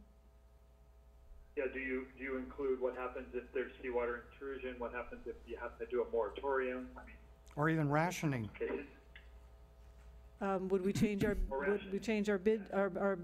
billing system then accordingly if we were doing a rationing to a water budget type system? Would we, what type of conservation expenses might we need to plan for? What reduced demand? We'd have a zero growth. We wouldn't bring in any water capacity or water demand fees presumably then. So it all kind of ties together.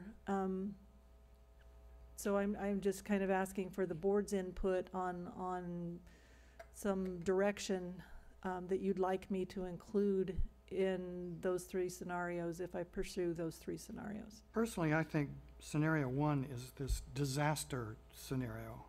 And I don't think we should, and we haven't really talked about it much. And I think spending a lot of time to discuss what is it and what could it be and what might it be is really not worthwhile. I would do scenarios 2 and 3. So that would I agree. That would let us know the Start best trying to and the define worst. Scenario one, it Right. gets like, you could go on forever. Yep.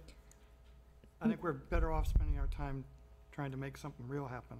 May I add, because it has been brought up by Director Jaffe at one of our earlier, community water plan workshops that we had in the room next door, and it was also something that Director LaHue had asked us during the desal project was, what is the cost? What does it cost a ratepayer if we don't do a project versus if we do a project? And the scenario one is that no project, where it is a very worst case. Instead of selling, right now our water demand is at about 3,800 acre feet per year. We don't sell that much, but we're producing about 3,800 acre feet a year. If we don't get a project, we have, in terms of the guiding principles, I think set that we would reduce water demand greatly, like just hovering over 2,300 acre feet. So I guess creating a finance plan based on water sales that are drastically reduced does show an impact on a customer's bill, an impact on rates that we would have to incur if there was no project. So from an outreach and education standpoint, that was kind of where that no project plan would be. If we don't do that, we may want to try and figure out how we craft that if that's still of interest. Well, I'd make the point that it's unrealistic. We would never do the no project. We would do something. We wouldn't just sit here and watch the salt water pour in. We would do something. It'd probably be something drastic, and I don't know what it would be, and it would have costs, and it wouldn't be cheap, and so. I'm wondering if, Tom?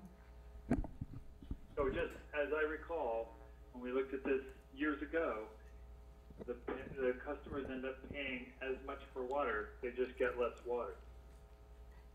That is how when we analyzed it before. That is how this baseline, I think, was set up by you, Leslie, where you would. Yeah, I mean, it's not predetermined, but Director LaHue is absolutely correct. It was you have to use less, but you pay about the same with a curtailment scenario. You were rationed. I'm wondering if we can't get this into two ways, and I look to Leslie. One, I hear the idea of running scenario 2 and 3, but maybe some need for outreach to somehow get a feel for scenario 1, but we wouldn't have to do it in their most rigorous mode or official manner, but we could give some perspective to if there was, we would come up, we'd use some numbers from previous curtailment efforts because we have to ratchet up that curtailment effort and ratchet down water use and run it in a simple way that would maybe yield some requests from the board. Yeah, requests from the board, education for the customers. Do you think that's possible? And then run scenario 2 and 3 more rigorously? It's difficult for me to know what the implications of scenario 1 would be. What is it, 5, 6 years later? Well, we'd have to discuss that among staff. It was 5 or 6 years ago that we last ran that analysis, Right. I think, and things have changed drastically. So it would be a little difficult for me to project what scenario 1 would look like without actually running those numbers. Right. If we gave you what the delta for additional effort to ration, basically, or water budgets, if we could come up with a number that we felt that was accurate and comfortable.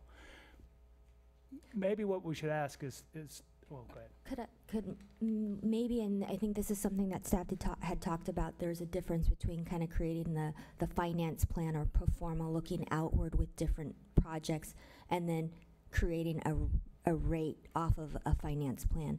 Could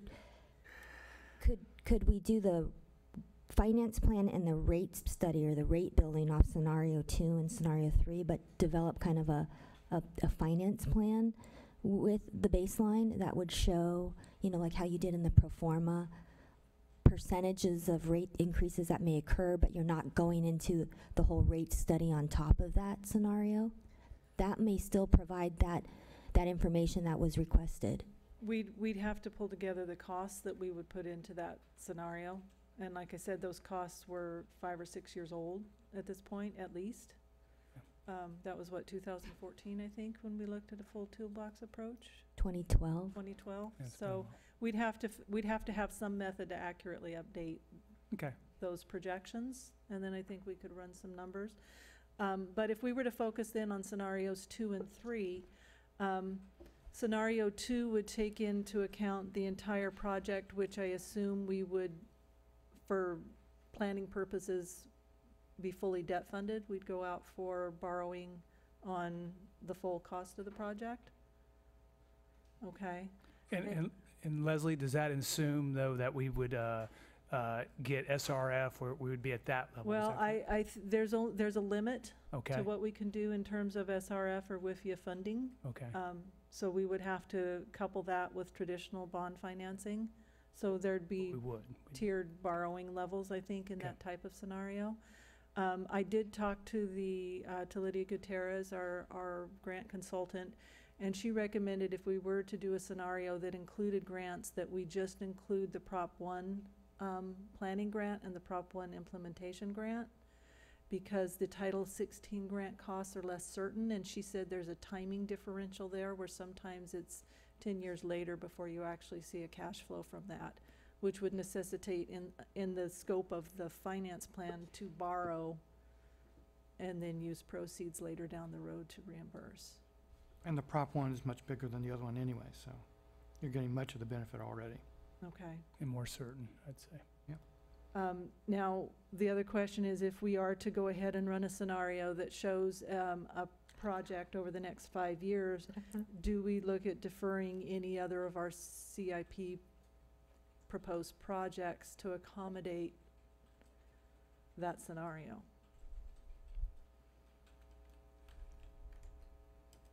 What are the projects? Well, one of the big ones I know that we have next year is Quail Run Tank. That one's a $6 million project, just right off the top of my head. I know that one, but there are main replacement projects. There's the Cunnison Well project, and all of those, I think, are within this 5-year window. You know, and as we talk about this, I'm wondering if it would make sense. That's a big question without knowing exactly what we're talking about, I think. Would it make sense, Leslie, in this scenario to ask if a board member or two might like to work with us on that smoothing process, or that you're talking about? I mean, to get some input there, or I'm actually asking the board there, but you also, if you think that's necessary, or if we go back and try to smooth it out to make it as most comfortable for the customer, I think is what you're aiming for. Yeah, the challenge we run into a little bit is the timing. We don't have another board meeting until August 21st. Yeah, it's mid-August. And that's actually when Raftellus needs to be able to present the finance plan and some preliminary rate development off of that. I think So- Ron was talking about 1 or 2 board members working with you, not the Yeah, whole board. there would be some work that would need to take place between now and the final presentation in August. Or suppose there's a another method of method, doing just to that. throw out options, I hope I'm not stepping on you, is, just ask staff to come back and list those assumptions when we come back with the model. Hey, we delayed this, or we moved this CIP project, or I know there's other things in there we might be able to reduce, and we could be explicit about that. Some of it you haven't even seen yet, because this is forecasting. This is out. 20-year plan Yeah, kind of yeah. thing. So.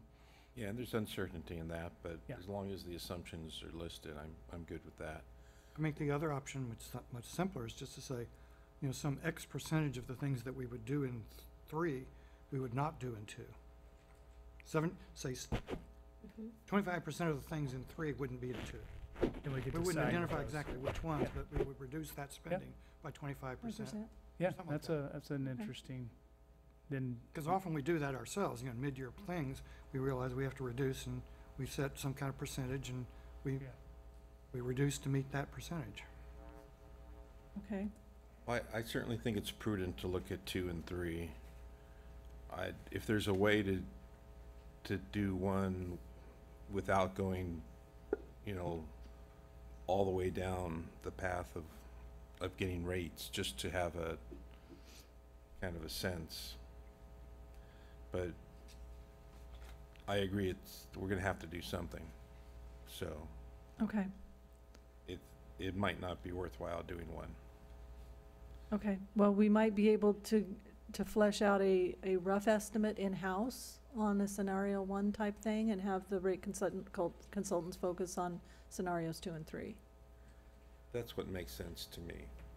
Okay. we'll see if we can achieve it. I would like to see both 2 and 3, and I'd like to see rates 2, or at least a ballpark percentage of what the difference would be or something. Between 2 and 3? Yeah. Yeah. And we talked about 1 being something in-house, just kind of more informational to, you know, the no project, which is not realistic, but just kind of to come up with some rough numbers on that, to see how it compares. I think the major comparison that our customers are gonna wanna see is the difference between what they're paying now and what they would be paying either in 2 or in 3 in the future. Then the other question would be, do we want to stay with the 5-year finance plan and rate study? I think so. I think that's when the project will be actualized if we're lucky, right? 2023. So that would bridge that. And I think you already said that we could just break it off and do a rate study earlier if it, you know, had drastically changing conditions. So We Right, could. go stop We and could go go back and do out. another yeah, for that was the reason I thought 5 years for myself. Yeah. because- And in terms of effort, to do a 5-year versus a 3-year, not much difference, so No. it's just, we'll have to put the filter on it that years 4 and 5 are less certain. Okay. Mhm. Okay, great. You need a motion, or have you got what you need? I think there were motions included in there. I'm trying to pull up my. By motion, provide direction on which scenarios I should pursue or have Raftellus pursue, and then direct me on the coverage period. Well, I'll make a motion. We look at scenarios 2 and 3, and we go out 5 years. I'll second it. Second. Director, public comment. Yep, public comment, sorry about that.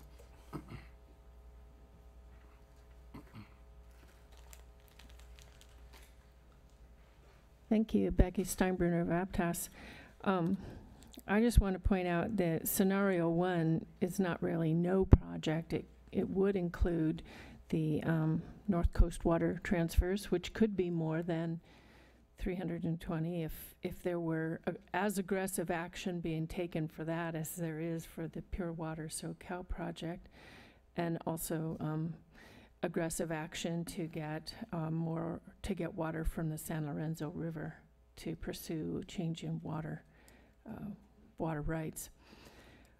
I also want to point out that in the 2017 feasibility report, it said that the cost of Pure Water Soquel at that time, without Santa Cruz being part of it, would be $183 million. That includes, I assume, the interest, because at that time the district was saying the project would cost between 60 and 70 million.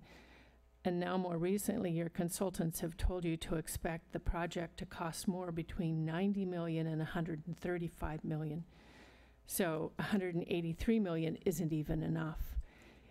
And I also heard that even if you get the grants, as it was said tonight, you can't count on that money up front. It may take even up to 10 years for that one Title 14, Title 16 thing. So The Prop 1, that's a $50 million grant? Is that how much that one is? Up to. Up to? So you're looking at a huge bill on your customers that have already just gone through a 17% increase, and many of them already are not able to afford their water bills. And I think a lot of this is getting the cart before the horse, because you don't have the research in to verify the holding times for this water treated water being injected into the aquifer. That's huge. And it will affect the other people around your area, the people with private wells. So I understand you're trying to figure the financing of this out, but it seems to me incredibly expensive. And your mantra of safe, affordable, timely solutions is not being upheld, because this will not be affordable for a lot of your customers. Thank you. Thank you. Anyone else? Well, I'll just say that in terms of this long-term transfer or even transfer back solution, Wausau had some incredible numbers in it. We don't have any data from the city as to how much of that money they want us to pay. They certainly aren't going to give us the water for free, and we don't have any idea what the cost would be. So, yes, that might happen, and yes, we're doing the groundwork to see that, you know, that might eventually happen, but you can't plan for that right now because we don't have any numbers, nor do we have any dates. And I'd like to also add, just because they're not here, I think Santa Cruz is moving. You know, here that effort's not going fast enough, and I think they are moving as according to their community water plan had recommended, and they're on track. So I think they are being as aggressive as they can, and we've been working with them as you know, as much as it makes sense. Okay. Well, my motion still stands. What I had the second, I guess. My second still stands. We Would got you- lots of seconds. You can have it, Tom. So the one thing that's missing from that is kind of an in-house analysis with the option one, just to Yeah, get okay. ballpark. Yeah, Would okay. you be willing to And to explore, include for that? us to explore that. Right. Yeah. We'll add that. To the level that, you know, staff thinks is Worth their prudent, while, yeah. Worth their while, yeah. Mhm. Okay. Roll call, please. Director Lather, Yes. Director LaHue, Yes? Director Jaffe, Yes. Director Christensen, Yes. and President Daniels. Yes. Item 6.4, Service Area 3 to 4, intertie. Well, it's time to review bids. We've received 3 bids for this project, and we also have another project that will be presented to you in the next month or so. But we're excited to have received 3 bids. Unfortunately, the bids came from a contractor named California Trenchless Incorporated, the Don Chapin Company, and then as well as Pacific Underground Construction. The district has had experience working with the second and third bidder. And I wanted to point out, and I apologize for the board memo's non-traditional approach to how we award bids, but in this case, we wanted to have a discussion here at the board. In fact, the second lowest bidder is here in the audience. Don Chapin, as well as Greg Reynolds, is here to ask the board to consider their bid. The low bidder, the apparent low bidder, failed to include 3 addendas that were set out during the bid period. And after the bid opening, we did contact the second, or the lowest bidder, California Trenchless, and asked them if they received the addenda. They indicated they did not.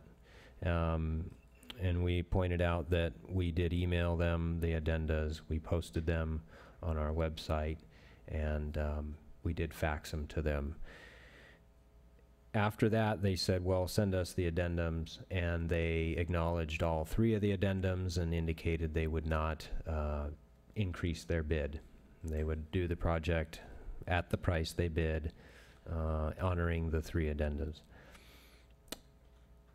So we then looked at the contract documents, and the memo does clarify all the different sections of the contract documents that really clarify that these are supposed to be submitted at the time of the bid, and whether that is something that the board can waive as an irregularity or not. To be able to provide the board a choice here, we did include the second lowest bidder, Don Chapin Company, to be considered. And in preparation for this memo, I didn't have all the information at the time. There is a variance that needs to be considered also for Don Chapin. In our contract documents, we stipulate that the general contractor, which is the Don Chapin Company, or the low bidder, California Trench List, need to have a certain amount of qualifications to work on this project.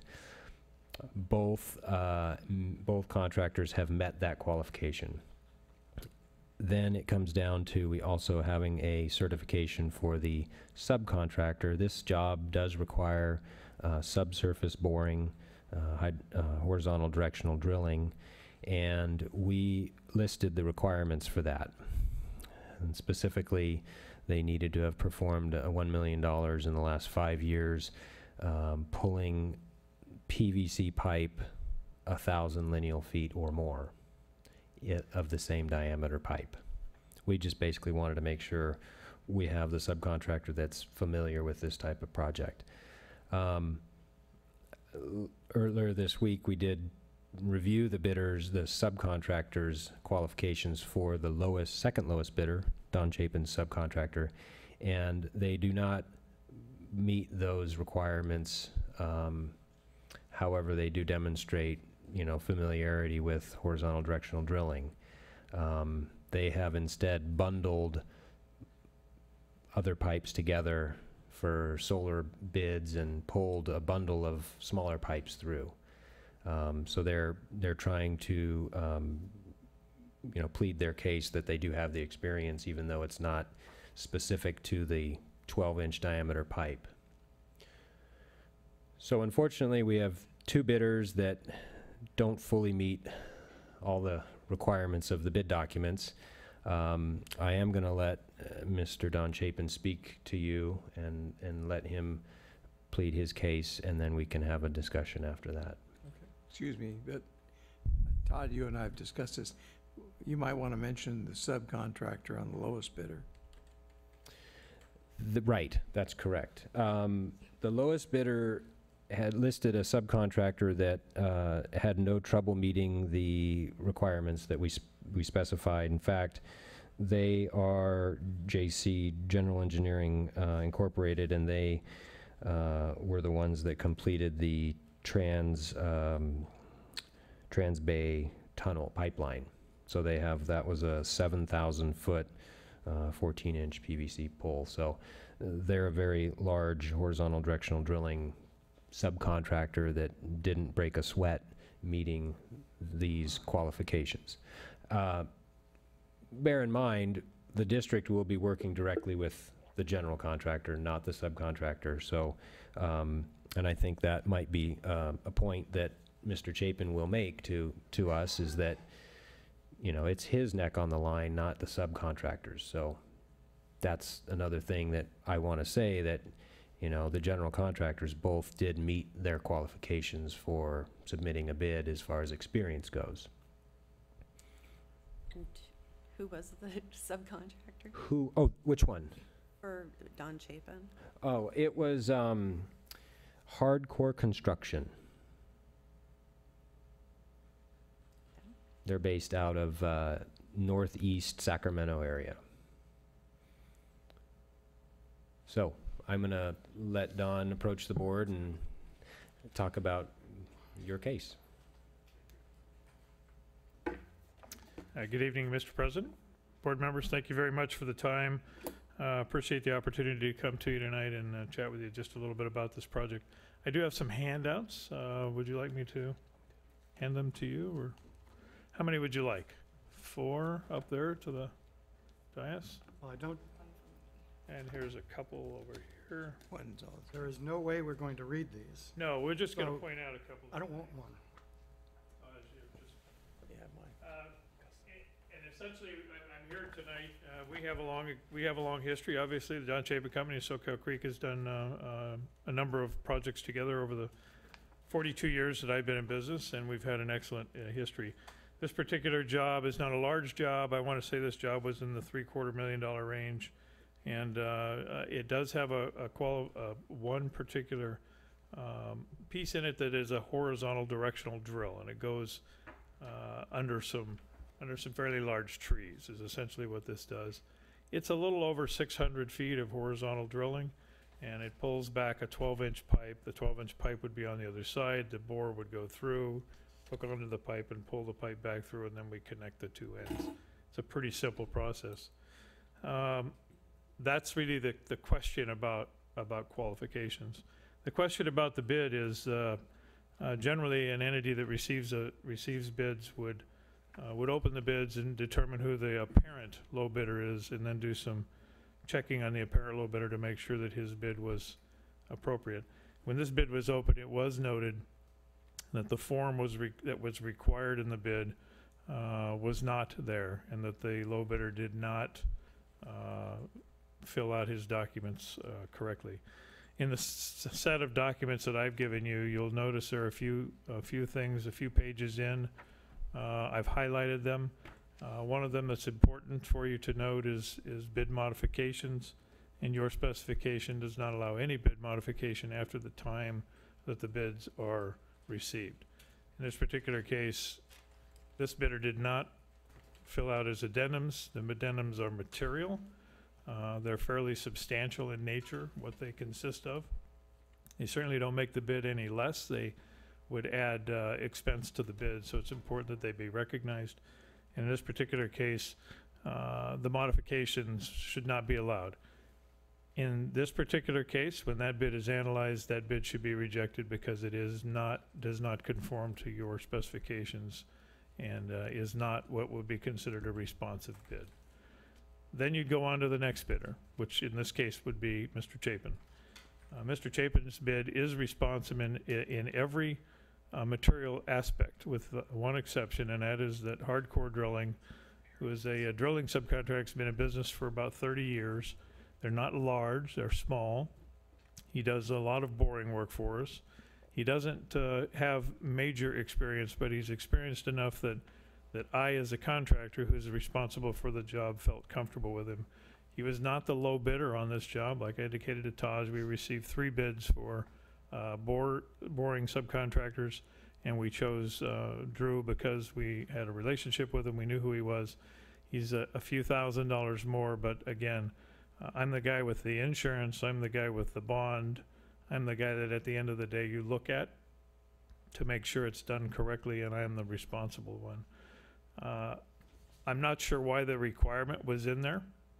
It really shouldn't matter to Soquel Creek who does the bore, as long as the bore is done per specification and is completed per the plans and specifications. And I have every reason to believe that our subcontractor would do that. And as I indicated to Taj, what's the worst thing that would happen, Taj? And it would be that something happened. He couldn't complete the bore. And who would you look at? You'd look at me, and you'd tell me, Mr. Chapin, fix that, because that's what you get paid to do, and we have a contract for that. So I believe that the requirement for that subcontractor to have 3 projects, $1 million in nature, all of 1,000 feet of pulling plastic pipe 12 inches or larger, is a requirement that is very waivable, knowing that the general contractor is a responsible party. The subcontractor doesn't even get acknowledged on the project. So we're here hoping that you will honor our request, and that is to look at the first bidder, determine his bid is not responsive, cannot be modified, reject that bid, and award the bid to a contractor that can complete the work, and waive the minor irregularity that I believe is very waivable in this case, knowing that it's the general contractor that has the burden on this particular job. So we'd love to do the work for you. We bid jobs all day long. We've been doing it for 42 years. I can't even tell you how many thousands and thousands and thousands of projects that we bid. The bidding process is fairly important to us, and the integrity of the bidding process is fairly important to us, and we take it very seriously. I can assure you that I have a person that works for me that this is all they do is make sure our bid documents are correct, and she chases me around the office when the addendums come in to make sure that I know what they are and to make sure that I sign for them, and I did in this case 3 different times. So that's my request of your consideration tonight. I appreciate that. I'd like to have a conversation, answer some questions if that's possible, and if you would so indulge. Any director questions? How much experience do they have, and what's the longest length and the type of pipe? You know, Taj got the information. I wasn't privy to the exact information he sent Taj. They've been doing this for 32 years. We've been working with them for probably the past 15 or so, because trenchless technology really didn't get going until about 15 years ago. They've got experience pulling 18-inch pipe. This is a 12-inch pipe. They've also got experience with large bores pulling bundles. You heard Taj indicate bundles of, I think, up to 8 4-inch pipe through one particular bore. The bore had to be about 24 inches in diameter. So this is a matter of running through a boring machine, and it's directional. It has the tip on the end of the boring rig is actually able to, you can move it and manipulate it to go wherever you want. Running it through, connecting onto whatever you're going to bring back, and then bring it back. So what you're bringing back is not what's important. What's important is to get the bore correct from a horizontal and vertical alignment perspective. That's really the trick to the bore. It's really not in whether you're bringing a 2-inch or a 12-inch pipe. The pipe doesn't know how big it is. Only the boring machine does. I can answer some of the experience submitted for you. It was a little difficult because he listed, in this case, 6,000 total feet combined, I think, over multiple poles with 500 feet of a bundle. Another one they did 750 feet of 18-inch steel casing. There were 9 sites that totaled 4,500 feet of boring where they did a bundle of 4-inch HDPE, high-density polyethylene, with six 4-inch pipes in a bundle for 4,500 feet. I think that was 9 separate poles, and he didn't break that down specifically per pole. Then there was 15 sites where they did 11,000 feet of pulling with a bundle of 5 6-inch pipes. He didn't say how far the pits were, or? No, those were... No, it's 11,000 feet. You don't do one pull. Well, that was 15 poles. Yeah. So I don't know the range, the range and lengths there were not specific. And this isn't a cased one, right? It's just one. Correct. No, it's not. No, it'll be the actual PVC pipe will just lay in the ground. Well, this is a fused pipe. I don't know if you're familiar with PVC fused pipe. So the pipe gets fused above ground, tested before it gets pulled into the excavation, and the driller opens the earth, fills it full of a substance to keep the earth open, and then pulls the pipe back through. And as the pipe comes back through, the substance comes back with it that holds the excavation open. We vacuum that out, and that's how the pipe takes up that space in the earth. So the pipe would be all fused on top of the ground, and is actually fused by a separate subcontractor, not even done by this boring particular individual. So maybe we should clarify, the limited scope of the subcontractor that you're looking at on the screen would be drilling the hole and pulling the fused PVC pipe through. The rest of it would rely on the general as well as other subs to do the fusing. It's 3 days of work. Did they give you references? The answer, I think, is yes. Yes. They did. And so did the other bidder, and they came back favorably. I have to admit that I was unable to confirm that we've checked the references for your sub. I don't believe we've had a moment to do that. But again, our contract would be with the general contractor. Anything else? Yeah. I have Well, go a ahead. question. I just, what is involved with the addenda? Like, what are those tasks? They're in I your couldn't tell packet. from the board packet. Yeah. And they're in our And packet. I think Taj, is it correct that the other bidder did not know the cost, I mean, the other bids before he agreed, or they agreed to the addenda, the low bidder? That is correct. We made sure that the changes, so addenda are changes to the contract. Sometimes they make the contract less of a contract. Sometimes they add work. In this case, all three addendas are adding work, in our opinion. One of the addendas, Addendum 1, basically clarifies the tie-in to the existing pipes. It clarifies the weight of the pressure-reducing vault that they have to bring out, that the general contractor needs to hire a crane to bring out to offload the PRV. Just, we wanted to be clear that in this instance, the district pre-purchased these long lead time items, and we did not want the general or the bidders to assume that we would be offloading it. So that was one clarification, that they need to hire their own equipment to offload it. There was access clarifications for traffic control. Also, there were questions, and I do believe you may want to clarify, Mr. Chapin, that your company did ask predominantly a lot of these questions that are contained in the addendums, and they're clarification questions at the pre-bid meeting that was not mandatory, but we did clarify the backfill for the pipeline. This project is a combination between the drilling and then open trenching. And so we clarified that the trench backfill outside of the drilling needed to be a certain depth and of a certain backfill material. And then also the insurance clarification of 5 million and 10 million for the general and aggregate.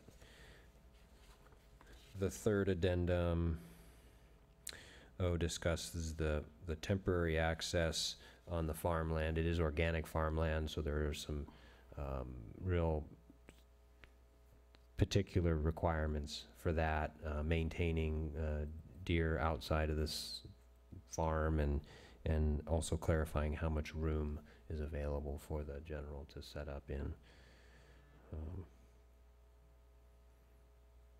So I can point out a couple other things if the board would like. Does that answer your questions, Director Lather, on the addendums? Christensen, Let me just read one more thing. On the top of every addendum, it says, this addendum forms a part of the bidding documents and will be incorporated into the contract documents. Insofar as the specifications or drawings or both are inconsistent, this addendum governs. Acknowledge receipt of the addendum by filling out the addendum receipt table provided in document section 000300, the bid form. Failure to do so will be subject bid to disqualification. So, that is pretty clear in the addendum, and it is clear in the contract documents. However, the board does reserve the right to waive any irregularities at your discretion. yeah, so I'll It's already been asked. Okay. I'll add a few extra words that may help frame it. So the district does reserve the right to reject any bids. That's your right. And it also, awards will be made, if any, which in the judgment of the district is in the best interest of the district. So what we have here, to sum it up, is a local contractor that does good work, well-known, with another firm from out of town, but both have irregularities which the board can consider, waive, reject, accept, but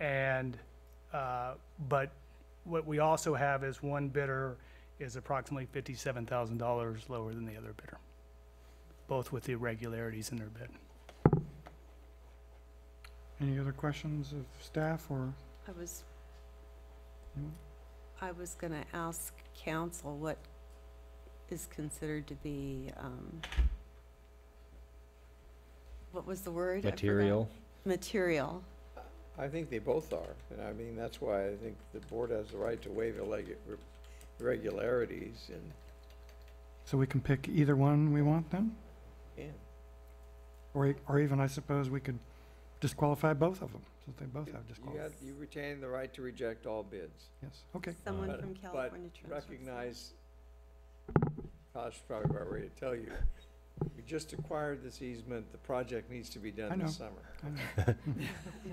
Yes. And the next bid is, The next bid is 933,000. The lowest bid was 695, and Mr. Chapin's bid was 750. 753. Is there somebody here from I California do not Trenchless? believe there is a representative from California Transit tonight. I'm not. They were informed that this was an item agenda. Yes. Okay, when the public wishes to address us on this item. Jesus.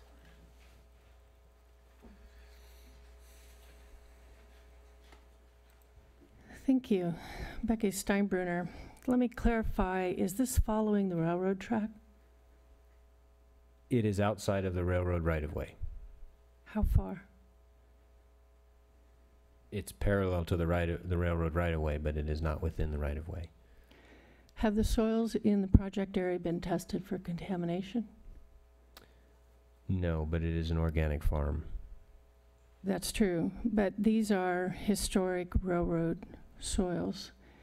In the Aptos Village project area, when the Trout Gulch intersection was done, those soils were tested and were so contaminated they had to be hauled to the Altamont site. There was, as a result, almost $800,000 more expense added to the project that had not been considered before. So I think it behooves you, especially because this is organic farmland, that the district first test soils throughout the project area to determine any possible contamination levels, and that any contractor that you hire to do the work be certified to handle hazardous materials. Not all of them are, but this will be imperative for this project, especially because it crosses organic farmland. Thank you. Anyone else? Okay, back to the board.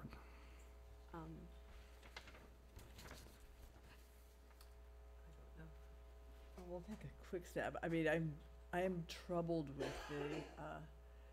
the lack of addressing the addenda. They do seem substantial to me. They aren't like a major addition to the cost of the project, but it's quite conceivable that it could bring the cost of the project closer to the second bid. And I'm troubled by that it's amorphous. See, and I'm troubled by the The lack of documenting experience. I mean, to me, that's a material issue, because we want somebody that has experience and they document it, and I don't understand how it could be that hard to do. If you have the experience, then that's great, and if you don't, then you don't. The addendums were little details that if they're willing to not, to stand by their bid and not ask for change orders for those, that's really their problem. I suppose, except that, I don't know, sometimes that's not how a project really works out. I don't know. I don't know, I'd have to defer on the experience. I mean, to me, this is an engineer's bailiwick. I don't have the ability to judge that. I'm just going on just the lack of attention demonstrated, I guess. Well, since we have a civil engineer on the board, Who's completed quite a few trenchless projects in her career. it's really important to have the experience because it can be just a nightmare. I mean, what would happen if it failed is that they'd have to dig out, dig down and do something with the pipe. And that's the whole reason you're doing it trenchless, is so that you don't have to do that. It's possible that they're just fine, bundling it or putting in, but the different kinds of casing have different issues, and the different sizes and the type of pipe and what's, the length of the PVC and as it's being fused and brought down. PVC is not as flexible as HDPE, so no. For me, experience, and I think California Trenchless did some jobs for me when I worked for the county. So, I mean, they're qualified, just like Dawn is, as a general contractor, done a lot of projects. I'm not happy that they're not here, but.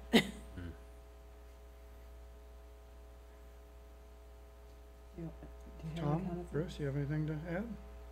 I'm going to defer to people with more experience than me on this. Me too. Is that a comment, Tom?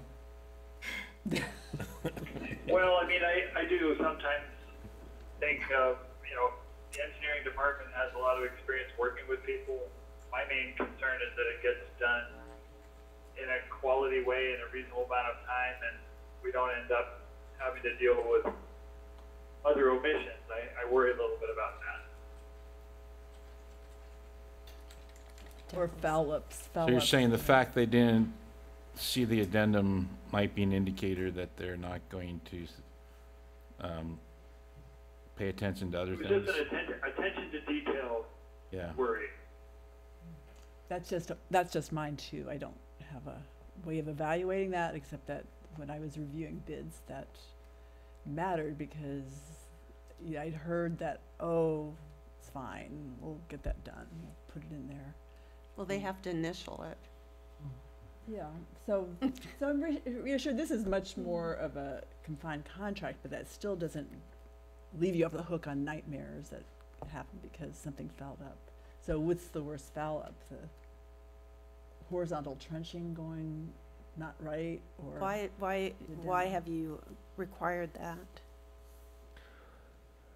We feel that is, while Is there a creek or a drainage that it's going under, or? it's Oh, going that's right, under it was trees. trees. I Yeah, forgot, eucalyptus trees. It's very close to the bluff of the coast. Yeah. But, we do feel, and I know Mr. Chapin may have downplayed the effort to do this horizontal directional drill. It is not something that we do as a district very frequently. We've done it before, not nearly this long. Certainly the pipelines identified in the Pure Water Soquel EIR involve a little bit bigger pipeline installations with this technology. But so that's why, is that we don't have a ton of experience. We want to make sure someone is brought to the table with experience. And the place, open trench, how deep is it? It's not. The open trenching is deep. I think 6 feet of cover is the minimum required because they do ripping in the fields, and so it is a deep open cut, not like sewer deep. I know for you that might not seem very deep, but nothing that's probably out of the realm of most of the two low bidders. So the trickiest part of the project will be the trenchless part. In our opinion, yes. Well, as for me, when I read the staff report, I was thinking, yes, indeed, the lack of attention to detail by the first bidder, the lowest bidder, was a killer for me.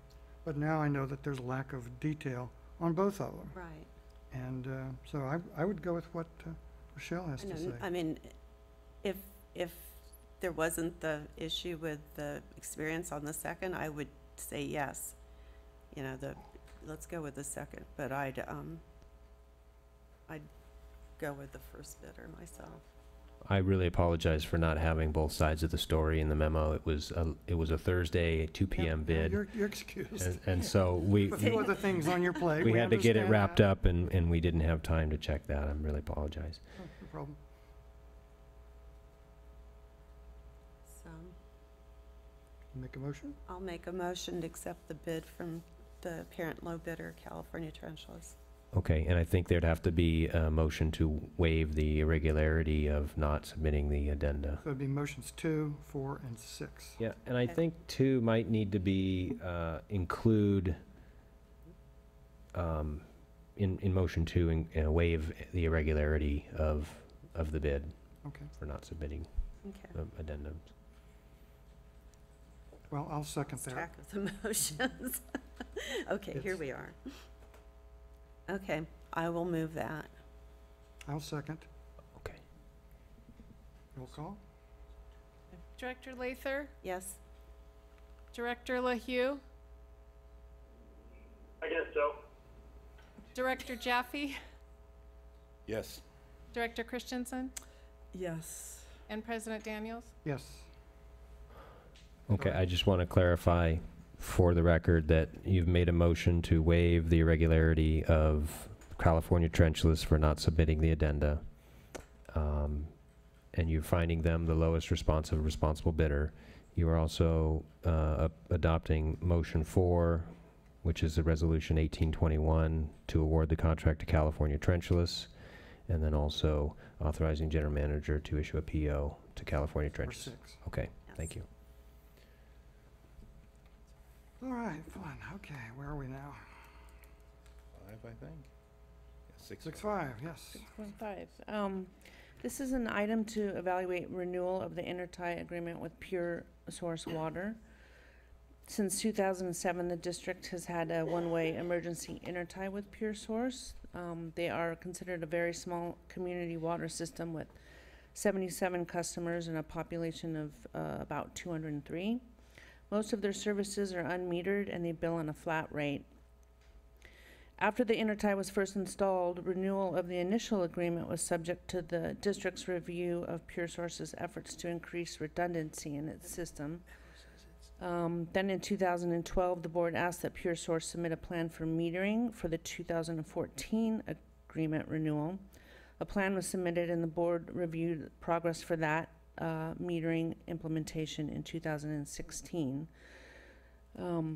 So last time we came to the board in 2016, Pure Source outlaid their goals for their updated metering plan.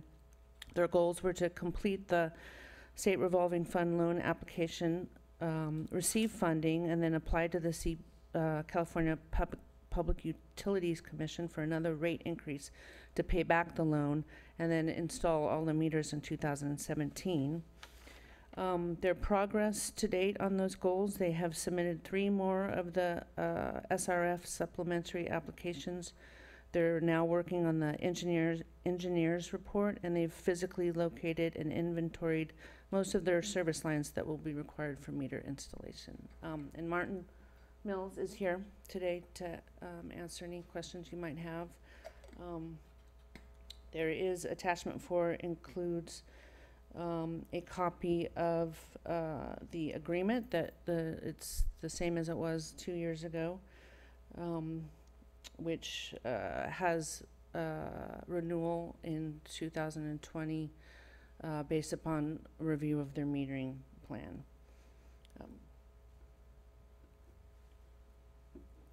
Do you have any questions? Any questions? Well, I did.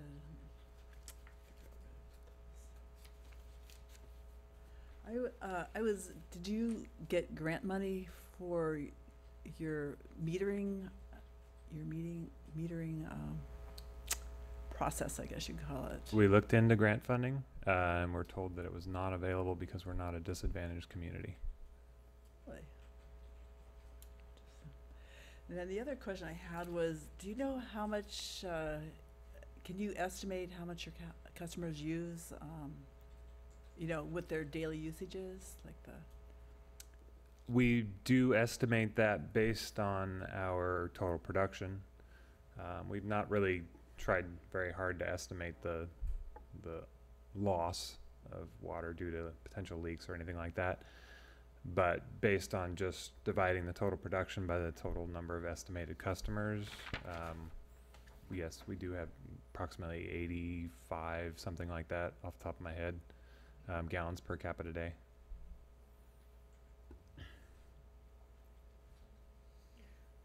I might add that that's an overestimation of the actual consumption.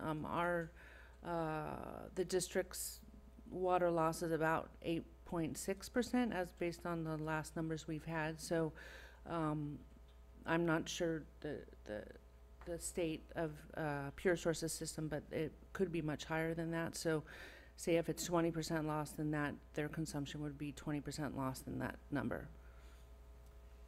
I think it's likely that our loss is higher than yours, just based on our poorly assembled water main that we've discovered in the past. We've had some issues with. We also are estimating our number of customers based on a survey that we sent out. We did have pretty good feedback. We just basically asked how many people live in your house, and quite a few people did provide that. About 50% or so probably. But I think it's probably, if we were to estimate whether we're high or low, I think we probably have more people in the houses that did not provide that information because people don't really want to say, and sometimes you have illegal rentals and things like that, and those are not usually the retired customer that's just a couple that's been there for 30 years in that house. So have you ever explored state assistance to upgrade the system so that you could tie in and become district customers? Has that been done or discussed in the last? We've discussed it internally, and with people we know who work with. Well, we're a member of the California Water Association, which works with lots of different water systems like ours and larger that are just privately owned. It's challenging. It's complicated to do that. There's a lot involved, a lot of politics involved. We're not opposed to the idea necessarily conceptually, and we certainly feel the pressure from the state, I think, and the entities that don't believe that water systems of our size are viable. Sounds really iffy right now. I mean, I would say you were disadvantaged in the sense that you're struggling. Yeah, our system, it struggles because of the number of customers we have to spread the issues out onto. For example, if we have a repair that costs $5,000 and then we have to divide that only by 77 houses, it gets, it's a lot more than if we had hundreds or things like that. I know we talk with Trout Gulch Mutual Water quite a bit, and their folks, and we share information in Central as well. But by comparison, Trout Gulch is 2.5 times our size, which definitely makes a big difference. They're looking at $4 million projects, and we're trying to figure out how to come up with 80,000. And it's part of the issue with our grant application, or not grant, our SRF loan application, is that we were advised to include our basic main needs that we had, that we could identify all into one application. So we actually have 4 different items. All of them are at least, mostly somewhat related to this, in the sense that one of them is providing power to the intertie, which currently it's operated by a propane powered generator, which we discovered when we use it extensively doesn't work very well. And another one is putting in a new well, so that would obviously change our ability to produce water. And then also the metering, of course. And then the last one is doing some rehabilitation on one of our water tanks. That won't change anything about our storage or anything like that. But because we bundled all this together, it's a significant project. I don't know for sure if I would do it again that way, but that was what we were advised to do, and that means that the technical documents that we're now preparing for this process are a lot more significant, a lot more complicated. Did you get help with doing the technical part? I know that they have support for that. Yes and no. We are working with the state, and we have met with them, and they were not real. They offered help, but more in the terms of that they're going to take on the EIR part, the environmental portion of the application. So in that sense, that's great. But as far as the technical documentation, the construction documents themselves and things like that, they don't provide the help for that. I'm a civil engineer, and so our plan has been to have my civil engineering firm provide that service for us, and the difficulty has just been having time to do that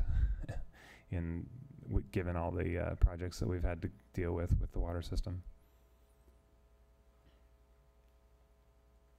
Any other questions? I'm looking at the 2007 agreement, and there were restrictions on what could be done and what couldn't be done during emergencies. Yes, and those restrictions have carried through all the other agreements as well. So that's on this agreement as well? Yes. And I'd just like to point out that, those restrictions, in my mind, are a very significant part of this. I mean, I think we should remember that in this renewal of this agreement that we first of all have to have an emergency where we can't provide enough water for our own customers. Second of all, we have to ask for permission to activate the intertie, which of course you may or may not choose to do. I think it's the more the staff level that makes that decision. But we do have those significant restrictions on the usage when we're using it. So when we did actually do that, we had signs up posted. We notified our customers, MailChimp, and actually bill inserts and such like that, reminding them that constantly that we're under severe restrictions, much more than just the drought restrictions. And then also just that this is not something we frequently do. I mean, our last renewal agreement with you was in August of 2016. At that point, we were actually using the intertie and stopped using it at the beginning of September of that year, and haven't used it since. And a big reason for that is because of the cost. I mean, it's very expensive for us to run it, not only in terms of purchasing the water from you, but also in terms of having to, fill the propane tanks on the generator, go up there and turn it on, turn it off twice a day because we can't run it at night, that sort of thing. It's not a good solution for us, and it's something we never want to use. It's always a priority of ours to not use this intertie. When we were using it for an extensive period of time, we couldn't pay our staff to pay salaries. I mean, we just didn't cash our paychecks. So it's not something we take lightly. It's our high priority to not ever use this intertie again. No offense, but we definitely appreciate having been able to use it, but it's not financially feasible for us to use this for significant periods of time. Any other questions? Public comment? Right. Public comment on this?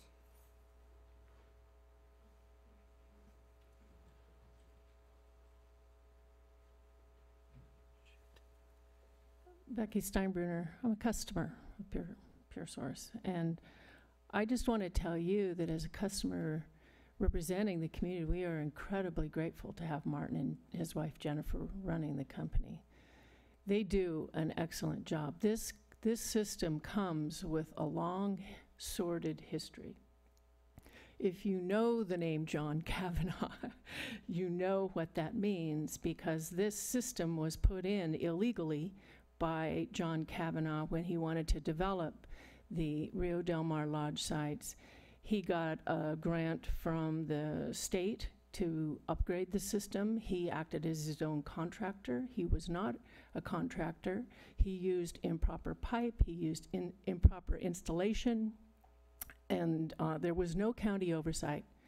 So that's the system that Martin and Jennifer have to deal with, and they are incredible stewards. They do not live any longer in the area. So they come from the San Lorenzo Valley to turn on and off the propane when they have to use the intertie. We don't want to use the intertie either. And to answer your question about maybe a consolidation, it was discussed when things were so bad under the Kavanaughs that we were without water for days and days and days. And at that time, the district was going to require so much money up front to completely upgrade the system. Our community, which I guess is not considered disadvantaged, but boy, we sure all struggle up there, we could not afford it. And we discussed as a community the option of being a mutual or a county service area or some other system. And at that time, we were very lucky because county council stepped in and said, you're going to sell that system for $1 to Michael Mills, Martin's dad, because these people need and deserve a good system. In terms of the intertie connection now, what it affords is fire protection for your customers too. Because if we don't have the water to fight the fires as they come from the Summit area, from Trout Gulch, Larson, Nicene Mark State Park, where there are many, many illegal campers and homeless, your customers will also be threatened, and you will also have to spend a lot of money for firefighting water. So I appreciate that you are considering this, and I hope that you will renew it again, and know that Martin and Jennifer are doing an incredible job. The issue of installing meters is not a simple one. Because of the history, people hated John Kavanaugh so much, they covered their service connections with concrete and hid them. So it's not an easy thing to even find them, and there are no maps of the system. Thank you. Okay. Is there Back to anybody the else? board? Yep, anyone else? Well, I think that being a good neighbor is important, and to me, the fact there are restrictions on this makes me feel comfortable that the Pure Source will be good stewards of any water that they get. So I'll make the motion. And I'll second it. Well, in discussion, I have to admit, I mean, clearly this is a system that's on a shoestring, and the shoestring is horribly frayed, and it's not a good situation. In fact, it's interesting, the state has now put together this program to take all these little barely working agencies and merge them into other agencies that around them that are bigger and more able to handle this. So I think that's what needs to happen here, because, I mean, if you look at the production, in fact, interestingly enough, between 2016 and 2017, their usage went up 16%. So whereas we have been working really hard to reduce it, you know, that's why we put meters on everyone. That's why we even put meters on, you know, apartment buildings when they get built. And I think it's just kind of irresponsible. I've always commented on the fact that it's wrong for an agency, small little agency like this, to rely on us for redundancy. And we put a lot of redundancy, we have a lot of, you know, extra wells and tanks and everything, because we know it's important to keep the water flowing all the time. And for a little agency to, you know, basically have us spend for redundancy so they don't have to, I think is just wrong. So I don't think I can support this.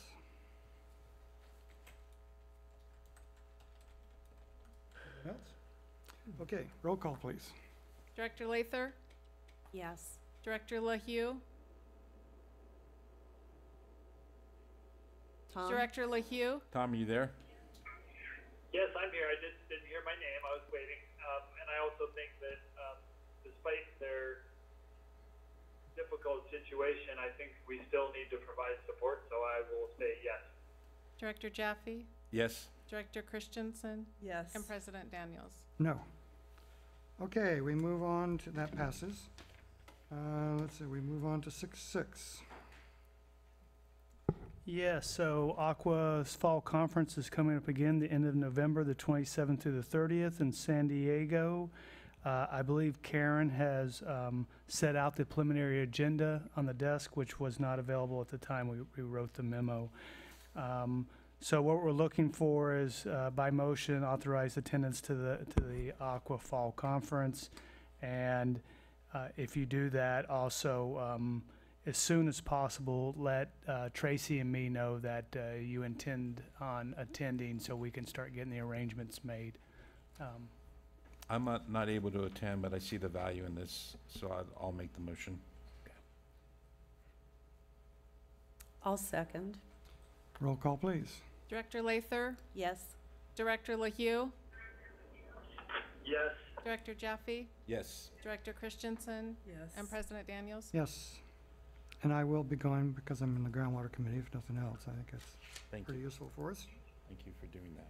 And I'm considering going as well, but I need to see if I can get off work.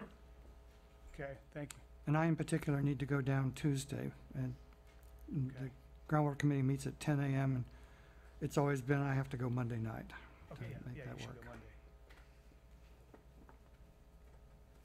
And it would be good for those who are going to see if we can share rides to and from the various airports and so forth.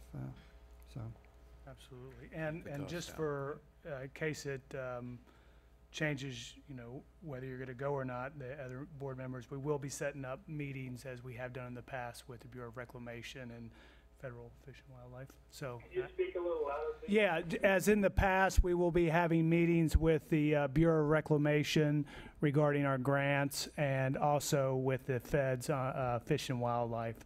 We meet face to face with them each time. does the state come down for those meetings? No, they don't usually send people down. I haven't seen that. That's okay, a good too question. bad. There may be a person or two from there that we could talk with. Okay, 6.7, I think, is the next. Statement of investment policy. Yeah, so item 6.7 is to approve our investment policy. We're statutorily required to present this to you annually. So this is for fiscal year 18-19. There are no material changes over last year's policy. I will make the motion to approve. Oh, wait. Anyone in the public wish to talk about this? Yeah. Seeing no one, I make the motion to approve. And I'll second. Beat you. Roll call, please. That's mean. Director Lather? Yes. Director LaHue? I am mean. Yes. Director Jaffe? Yes. Director Christensen? Yes. President Daniels? Yes. 6.8, overview of potential health effects of RF exposure. Hello, so I'll be doing this one for Shelley, and I'll keep it brief. At the last board meeting, staff presented a proposal to update the district's current automated meter reading, or AMR, drive-by meter reading system to advanced metering infrastructure, or AMI.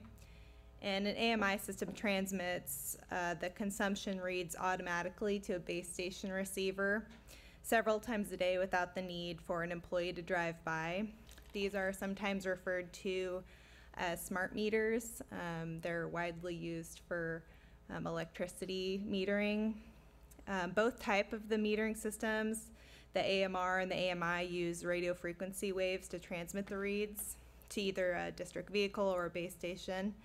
And this is the same type of radiation used by microwaves, cell phones, Wi-Fi, baby monitors, walkie-talkies, a lot of consumer devices.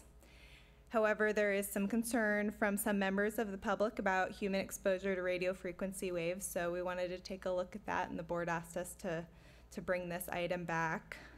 We did look to large organizations like the World Health Organization, the Federal Communication Commission, the FDA, and major health groups like the American Cancer Society for their statements regarding radio frequency waves and smart meters.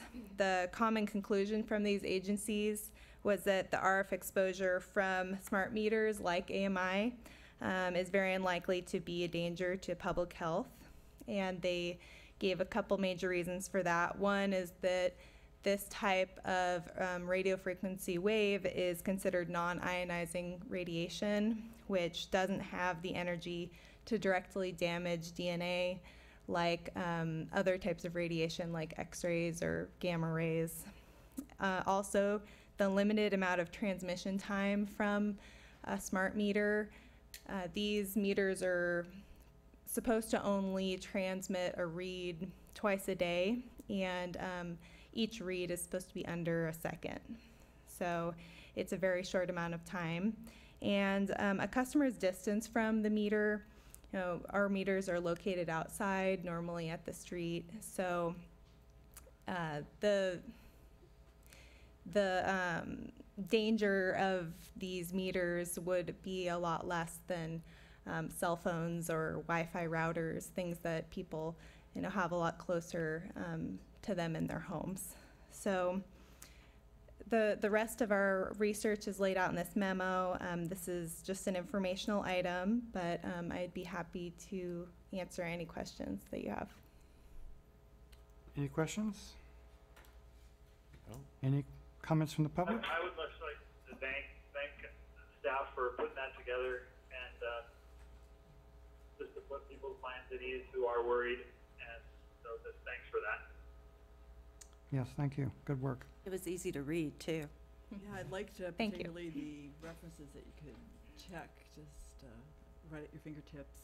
You left one off, I noticed. The International Agency for Research on Cancer released a monograph in 2013, though, that was pretty, it's pretty definitive at this point in terms of if anybody in the public is interested in the actual what exposure people are talking about when they talk about cancer. It is not at the level of the AMI metering systems, but it does really describe all of the potential exposure scenarios that could be very informative to people who are concerned about that.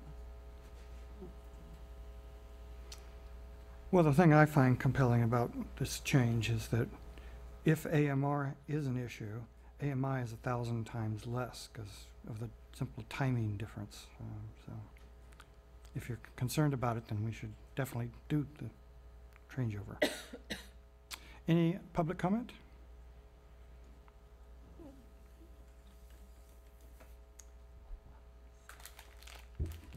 Thank you, Becky Steinbrunner, resident of Aptos. Thank you for addressing this issue.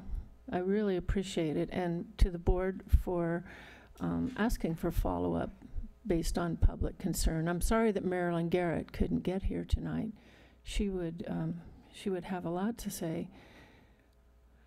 I will just point out that having the devices at the street doesn't make them any safer for people like me who have to go through a canyon full of them.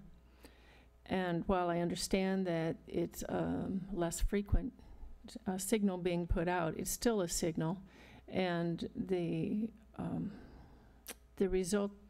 impacts are cumulative. That has to really be examined carefully in our society, and is by some societies in other parts of the world. But while they may not cause genetic damage like X-rays, they do cause disruption in the blood-brain barrier and cause, especially for the young whose skulls are thin, they do cause brain disruptions. And it is a concern for me. So I see that you're going to go through with this, but I just do want to register a protest as one who appreciates living out where there is no cell phone service by choice. I live there because of that. To now have to go through, and apparently I have already been going through the canyon where there's a lot of this radio frequency. And again, I would hope that you consider the cumulative effects of this on members of society and give people the opportunity to opt out. Thank you very much. Thank you. Anyone else? Back to the board. I don't think there's an Informational action. only. Is it? Oh, sorry. Yep, informational only. Time Right. to move on to 6.9, surplus property sale. Yes, this item is to approve the declaration of surplus items with resale and direct bids to be solicited from the public for their purchase. For this surplus sale, we have identified some candidates, 2 pickup trucks that have been replaced, and various other like compaction rammers, a concrete saw, valve operator trailer, and a rainwater harvesting system, and then various cubicle parts. Public comment? Sure. Public comment on this item? Seeing none, back to the board. I'll make the motion. Well, okay, we have to get a second now. Yeah. I'll second. Okay, on discussion, I had a suggestion, item 7 there, the rainwater harvesting system, $2,700. That's gonna be pretty expensive for anyone to come up with. And I was wondering about breaking it when there are 3 1,100 gallon tanks, and you could sell those separately, and those might well sell. Whereas the whole package, I mean, maybe someone would buy it, but it's less likely, I would think.